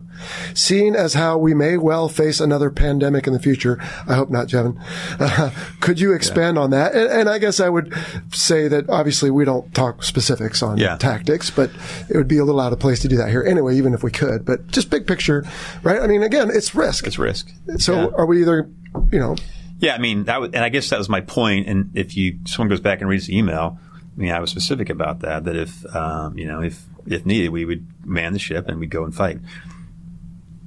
And the key being that what's the risk level, right? If we're at war, if the balloon goes up and we're going to go in combat, we would have manned the ship and we would have gone our way and we accepted the risk. We lose 10, 20, 50, 100, doesn't matter. I mean, we're going into an environment where those are the numbers you're talking about. Ideally, it's still zero, but make no mistake about it. If we go to war with China, you will lose people. Oh, yeah. Not by the ones and twos or the dozens. You're probably talking hundreds and thousands. That's the nature of the conflict we're talking about. So that's, when we say war, that's where I think, that's what we train to, right? That's what you and I spent our entire careers training to. Presence, port calls, show of force, that is not war. That is prep in the battle space. And that means the risk, in my opinion, should be low. There's still risk. If you wanted zero risk, you never take off, you never get the ship underway, you never take a reactor critical. I mean, but in our era, what we're doing right now is all kind of just posturing, as it were. We're not in combat, and we're not willing to take those risks. As a society, we embrace risk all day long. I do in my airline capacity, but it's all mitigated or reduced by these strategies we have, whether it's checklists or procedures or certain things we say in a certain order, and it's the same thing in combat. So. Michael DeCock says, did you feel any support from other CVN COs after that? So, yeah, I mean, I actually got a lot of supportive emails for the 3 or 4 days I was on the ship until I left, and then at that point I didn't have access to that email account anymore. I probably got dozens and dozens of emails, and some were like, hey, thank you for bringing this to attention because we've been fighting the same battle, but wasn't getting support. And others were, hey, holy cow, thanks for the heads up. We're going to deal with this differently now because we weren't tracking the potential risk, and we're going to start thinking about it. So I like to think that, the reality is anyone's going to email me is going to be positive, right? They're not going to generally email me if they know my email and say something disparaging. But so they were all very supportive across the board, and for many reasons, right? From a tactical level on, hey, thanks for bringing awareness to it and letting us think about how to deal with this, to just general support because I've known them, flown with them, that kind of stuff. So I felt pretty supported internally. All right, let's change gears a little bit and get to some more lighthearted stuff. Nick Brown says, if you could fly any tactical aircraft you've never flown before, and you've flown a lot, what would it be and why? Any tactical aircraft. This could be Air Force too, or foreign maybe. So so this goes back to the helicopter story because the first book I ever read was called Chicken Hawk, and it was about Vietnam. I love that book. Yeah, and I remember reading that on vacation, and that's why, again, it goes back to why I really enjoy flying helicopters. But I think if I could pick one tactical aircraft to fly, it'd be the A6. Really? I just like that mission of F/A-18 stuff more than anything and the strike fighter role. I like the strike portion of it more. And I like the idea of flying low. I like the idea of having being next to you, and I came to enjoy that a lot in the Super Hornet with a Wizzo in the back. And I found that enjoyable to fly and get to talk about things and support one another. It made my job easier when I was a captain flying a Super Hornet after so many years. So, but I thought the A6 would be similar, and the mission was great, and they carried a lot of ordnance, and that would be my choice. You'd have the jet like the Super Hornet, but you'd have the side-by-side seating like the helicopter. It's the best of both worlds. Perfect. Yeah, it's perfect. There you go. Fantastic. All right. Speaking of helicopters, George Bravo, call sign Hueso, says, did you ever have a moment in rotary wing training before the hover skill clicked that you thought, I'll never be able to do this? No, that's a great question. Because when I read Chicken Hawk and then fast forward when I'm in flight school learning to fly helicopters, I was convinced. I had spent so much time thinking about how to hover that I was going to pick it up the first time. Like I was just going to be this wonder kid. And every instructor will tell you that's never going to happen. It's going to take you 5 to 6 flights, maybe 7 or 8. Like there's no way. I've read about it. I've studied this one aspect of helicopter flying. I knew I could do. And so then you get in your first flight in a helicopter, and it starts with, okay, hey, you get to, for the next 5 minutes, you've got the collective, and the instructor's got the pedals, and he's got the stick, right? And then after that, he goes, okay, switch. And now you got the cyclic. And then, so you're switching around. You're only doing one at a time. And each one by itself was pretty reasonable. I mean, you're going to move around a little bit, but you felt like I can control this. And then he goes, okay, you got all three. And then you jump on and you're like, and it takes about a nanosecond to go from I got this to, oh my God, I'm going to crash this thing. And you're like, that doesn't make any sense. Like, how am I going to do this for the rest of my career? Yeah. And then you do that every flight. And at some point, you're not thinking about what to do with your hands and your feet. Because remember, everything is being used, right? And your scan starts picking up movement quicker than you've ever thought possible. And you start seeing things through the kick screen and stuff, and you're able to pick up movement, and you're picking up, and so and suddenly, and it was like the sixth flight, it was like, oh, I kind of got this. I mean, it's not perfect, but you're, sure. Yeah. And then you think about it and it all goes to handbasket. But, yeah, but then the reality is once you figure that out, it is like riding a bike. And, I jumped in a year ago, I did my last helicopter flight and my last flight in a Super Hornet there in Lemoore. And I remember, I had been, at that point, it had been 2 years on my last helicopter flight on the ship. And my helicopter flight on the ship, maybe one flight in the last 20 years. So it had been this big gap. And I did my last flight about a year ago. On the first day, I flew in a SAR H-60 up out of Lemoore. And we're taxiing. He's like, okay, you got it.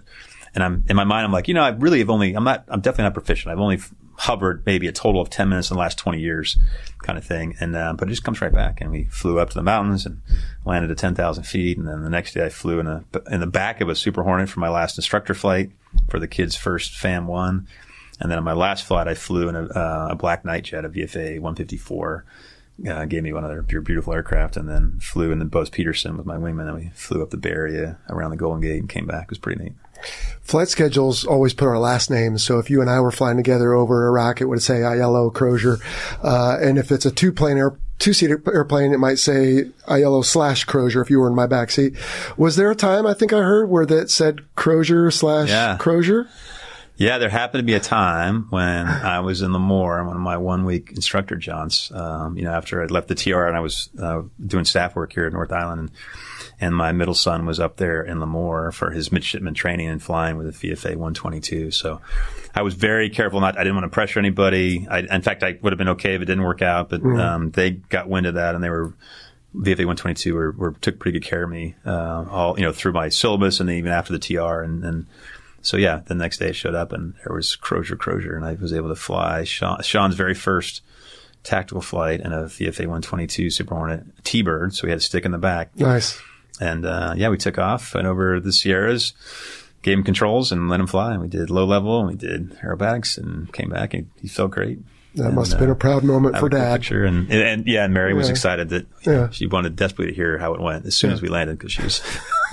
Because you are, after all, riding on ejection seats. We are on ejection seats. And, yeah. Last question brings us back around to the beginning. Bethany Atchison says, other than the obvious technical differences, in what ways did you need to retrain your brain from rotary to fighter jet to develop the instinct pilots need to fly well? You talked about landing with your feet on the rotor pedals or the brakes. That didn't go too well. Was there anything else to Bethany's point? No, I mean, in single seat, we like to say alone and unafraid, and that means you can make mistakes and no one knows about it, really, in most cases. I think I really learned the value of having another pilot in a helicopter and how you can delegate work. And this speaks to leadership too, like we talked about, right? If you take advantage of all the resources you have, and not just a co-pilot, you have a helicopter, but you have air crewmen in the back. So you're a team of three, and 1 + 1 + 1 is certainly generally greater than 1 if you do this right? And so, I had to learn very quickly to do everything myself initially, and when I was flying single seat, which is why at the end of my career, when I could fly with a Wizzo, I really came to like that because I felt just that much better. So part of it then became, how do you manage your time? Like, you're not only flying, but you're trying to flip through approach plates and change frequencies. And I figured it out. And the good news is the F-18 has got a great, flight control system, so it flies real smoothly. And so I felt like once I kind of figured that out, I was able to, manage my time and worry about things like the tactical stuff, right? And adversaries in the air or stuff on the ground. And, that's flying an F-18. I wouldn't say it's easy, but it flies pretty smoothly, right?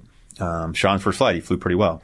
Now, it's all the tactical stuff that comes after. Whereas a helicopter flying, I mean, I'm going to say it's hard, but it's more time consuming and you spend a lot more effort when you're actually at the controls. And once you've done it for a while, it becomes second nature. So you have to really rely to be effective, to have a good crew dynamic there with your co-pilot and your crewman. So anyways, I don't know if it's retraining. I just became to learn how to prioritize more quickly and then value then who do you have as your resource. And it's no longer your co-pilot, it's your wingman, or it's the LSO, or it's the ship. And you've always got somebody else out there. And so as you got better in your own cockpit, then you could start reaching out, which is why our syllabus is based on that, to eventually you're commanding entire strikes, right? And you've got thousands of airplanes that you're at your control, as it were. But that was probably what I remember the biggest challenge is, okay, how do you do it well yourself, by yourself? And then now how do you start paying attention to all the other stuff that's important?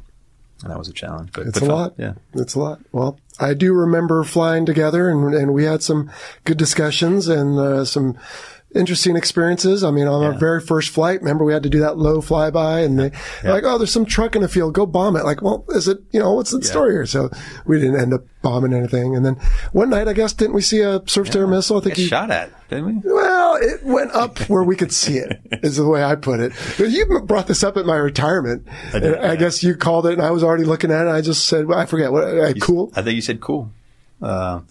Remember where we were though, right, in our training, and here you are, Top Gun trained, and at the, as sharp as you can be on the tip of the spear, and I'm a very senior nugget, as it were, my nugget crews, actually. Right, yeah. And, hyper alert, and remember seeing the, SA2, SA3, who knows what it was. Yeah. And it comes up, and I remember as soon as I see it, I second guess what I was seeing, and then I was watching your jet, I'm like, certainly Joe would see this and do something, and it clearly wasn't a threat. I didn't necessarily know that, or I wasn't confident enough to know that right away. And I remember when I finally talked your eyes onto it, that was your first response. You said, cool. Which is pretty much how you've lived your entire life, Jello. Well, thank you. I tried. So you retired a year ago, you told us, and now you're, as I said at the very, very top, a long time ago, it seems like now, that you're still serving. I mean, you're advocating for veterans now. Tell me a little bit about that. Yeah. So I work now at Veterans Village of San Diego, and we're a pretty large nonprofit here in San Diego that focuses on at-risk veterans and families. So, we help veterans suffering from substance abuse or mental health or employment stuff, and really focus on like homeless veterans in the area in San Diego and the county, and try to get them in and either get them the treatment they need and also provide a stable housing environment for them. So we operate a main campus there by the airport. That's, we have clinical beds for up to 320 essentially in that whole area to help bring folks off the street, let them go, try to help them with these problems. We got a great chow hall. We got a great chef, and we teach, we have classes and we have employment classes. We help them with resume writing and then even have clothes and stuff for donations. And then we help them get back on their feet and get housing. And we do that same thing. We have a couple hundred veteran families that, either, are at risk for one reason or the other. And we help them with payments for deposits or rent or utilities when they're struggling. We own a bunch of property around San Diego that we can put them in and kind of rent that to them. And then we operate 3 mental health clinics with the Cohen Veteran Network. Basically one in San Diego, one in Oceanside, and one in Los Angeles. And it's basically free mental health for veterans and their families. So if they have TRICARE, we'll bill it. If they have, insurance, we'll bill it, but otherwise it's free and they can get all the help they need. And there's a growing demand for that. So yeah, we help about 3,000 plus veterans a year, and we do big events like a big stand down event, in the summer in the Pechanga Arena area. And so people can go to the website if they want to volunteer if they're in the area, but try to bring actual homeless veterans in the area and try to bring them there and get them the care they need, medical, dental. We have barbers there. If they have pets, we take their pets in and get them fed. And then we try to bring them into our program and then get them kind of back on their feet. Yeah. So yeah, they've done a lot obviously for the nation and they deserve our help and support as long as possible. Absolutely. But I want to ask you, because I read this little short, I don't know if it was a poem or a story or whatever, but the setting is there's this guy walking on the beach and there's all these stranded starfish. Yeah. And there's just thousands and thousands, and he's throwing them in one at a time back in the ocean. And some passerby walks up and says, "What are you doing? Don't you realize you can't possibly make a difference?" And he's holding one and he throws it and he says, "I made a difference to that one." Yeah. Do you feel like, obviously you're making an individual difference, but do you ever feel overwhelmed by it, or are we getting on top of this, or is it out of our control? Yeah, I think we're making progress. The numbers show that the veteran homeless population in San Diego County is decreasing. Good. It's not zero, which is the goal, right? Sure. It's about 7 to 8% of the larger homeless population that we have, or people experience homeless in San Diego County, which is about 8,000 or so. And we go out and do what's called a point in time count. So, I was part of a team in February. We go out at 4 a.m. You just start counting homeless, talking to them and getting information from them. Uh-huh. And so we have decent data, right? It's always hard to count because it's kind of a migratory group at times.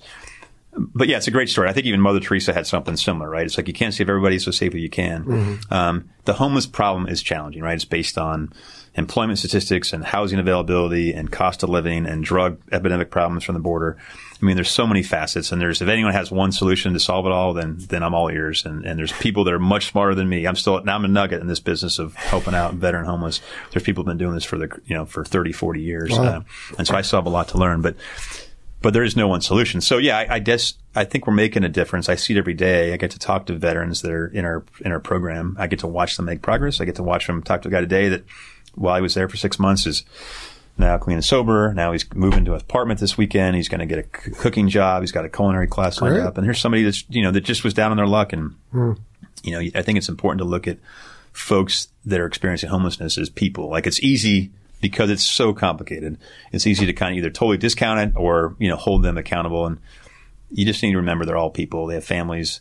And with veterans specifically, in many cases, they stumbled and fell in a hole, as it were, and they need help getting out. And I think veterans, to me, you can see that progress because veterans have that ingrained in them, that DNA of wanting, something to serve as something bigger than themselves. So they tend to do really well in the program when they get together. And I get to see it every day. And that's the enjoyment of it, I think. And I think that's for anyone, considering employment outside the military. There's a lot of similarities. You don't go nonprofit realm of things to get rich, right? You do it for a sense of service and a sense of helping people out. And you're going to be surrounded by people that are doing the same thing that need some cases, that military background, your ability to manage operations. So I feel very lucky. I was put in the job as a veteran that I am, and I'm the chief operating officer there. So I've got overview of all the operations and again, learning a lot. But I find it pretty rewarding and long days. But so far, I guess I'm content with my decision to go down this path. Yeah. Well, you're making a difference in the lives of people, which is what you did as a helicopter pilot, as a young man, and as a squadron commander, and as a aircraft carrier commander. So, yeah, thanks. Well, good on you. Well, in addition to that, you kept a low profile for a couple of years. When you first came back, I remember we talked a little bit about, what's the plan, and you were definitely bombarded, as I understand, from news that would love to get the exclusive on you. So, by the way, thank you for coming on the Fighter Pilot Podcast. But now are you ready you're going to be on some shows and you're working on a writing project, yeah? Yeah. So that's an exciting thing for me. And when I retired in the Midway, I used to tell people it wasn't a retirement, it was a graduation. Like, in no way did I feel like I was ready to retire, put my feet up. And so I like to look at my retirement as a graduation, which is a much better way to think about it for me personally. Mm-hmm. But with that become lessons you've learned, right? And I had obviously a long career, and I was blessed to have some great commands and learn a lot and a lot of tremendous opportunity. I learned some stuff through the TR, I think. So I kind of wanted to capture that, and people always say, written out is thought out. So for me, the way to do that was to basically write it out and kind of write, basically take an extended retirement / graduation speech and write it out in a way that I found that would be impactful. So I worked with a team, and I have a book that now comes out June 13th. It's called Surf When You Can. It's in essence, it's a leadership, philosophy, life book full of sea stories. It's not, if you're looking for the hard edge type of military memoir, that's not what it is. This is probably more like Ted Lasso and I think stories that are relatable to a much broader audience. And my goal was I'd write a book that people would want to buy, of course, because there's business to this. But I want them to, because I think there's things I wanted to say, and I want it to be as enjoyable by my 8 or 9-year-old niece and nephew as it is by somebody that I was lucky enough to fly with in combat in Iraq. And so that's a wide swath. I realize that, but I think ideally that's kind of how I kind of wrote it in the way that there's something for everybody in there. Yeah. And so that comes out, and there'll be some media stuff as we approach that. And, you can buy it on Amazon or Barnes & Noble now and pre-order it. And I recorded the book recently, so there'll be an audiobook if you're like me and don't always have time to read. But then you have to listen to my voice for 7 hours, so it's up to you. I think we just did for about 2. I haven't checked my watch in a little bit. But, yeah. So that's good. Maybe you're done after that. We'll be happy to link to it, and I certainly look forward to reading it. And I think people will be interested because you are sort of an iconic hero in a sense, right? I mean, you stood for something larger, as we've talked about on this show now, and while you were in a sense punished for it, it wasn't like a lot of commanders are punished for poor decisions or fraternization or whatever. It was for doing the right thing, arguably. Yeah. So. Yeah. At the end of the day, for me, the Navy's a family business. And I felt like, yes, I had disagreements, at the end and how I wanted to handle things. And that's just part of the business, right? Yeah. And I felt like I had tremendous support, throughout the entire thing. And to include after, up until the end. And and this is one thing to say about the book. I hope someone reads it and wants to join the Navy, reads it and goes, you know what? The Navy has some cool things, not just the technical aspect of stuff, because I don't talk a lot about that, but there's the cultural piece, and they see that, it's not all about, there's a not softer side, but there's a side that's about relationships and the connections and the culture that I found inspiring to be part of for 30 years. And I'm hoping to, that's with the nonprofit realm, it's very similar. So that's kind of where I hope the book goes. And And those are experiences, as you and I can both attest, and you do in your book, it sounds like, that you won't get anywhere else. I mean, you can have meaningful careers elsewhere, but nothing like serving, and especially in the Navy, as we know. Yeah. Of course, we didn't serve in the Air Force, so we would have had different experiences. But we can guess. We can guess pretty close. Well, I just have one last question, but I realized, actually, maybe we should add a new question, as sometimes I ask my guests to bring some props, and you've got two helmets. There's one behind you on the wall over there. Hopefully they can see, but tell us about your two helmets. This one's got the big stick on there. So was this the one you were wearing at the end? Yeah. So this is, they were nice enough to take my old helmet from VFA 94 and then kind of retape it. And so it's the TR stuff. I think the PRs, the parachute riggers on the VFA 122 put that together. And, it was kind of cool. There's some good pictures, with that on. Obviously, when you're flying, you can't see that, so it's kind of more cool when you're done, or people take pictures with it. But they did a nice job. So, and then there's a helicopter, and that's certainly not my first helicopter helmet. My first one had the slide. So if you think about with a little knurled knot thing, and you generally lose that somewhere in the cockpit. Yeah. So I think this is what we went to later on, and then I flew with HC-8, which is the squadron on board the Theodore Roosevelt, and they were kind of like my adopted squadron, or they adopted me, as it were. And I got to fly with them, and a great squadron, and took me back to my roots. As a helicopter pilot. You couldn't just wear your jet helmet in the little. No, they're a little different. Yeah, a little different. And then I didn't. That was actually the one I left my from HSL 37 with. So it's still the same helmet, and they just cleaned it up for me. And, All right, and finally, tradition here on the Fighter Pilot Podcast, Brett Crozier, Chopper. I think we can figure that out. Yeah. Here's my big question. What were you before you became Chopper? Because they wouldn't have called you Chopper in your first tour. Right. So we didn't have call signs. Really? Now it's more common because helicopters generally deploy in air wings, and air wings is part of the culture. And you don't need them, right? If you go back to the lineage of why we have call signs and why we use those on open radio circuits back in World War II and stuff for security reasons. So in helicopter, when I was a helicopter pilot initially, we didn't need them because you could just talk to the guy or gal next to you or the air crewman in the back and call them Brett, Tom, Eller, whatever you want. So it wasn't until then I got to my first squadron, VFA 97, because I had gone through various call signs for the training command at that point. And again, they were all flabbergasted. I didn't come with a call sign. And probably Jack Beyer, who basically said, I never want you to forget where you came from. We're going to call you Chopper.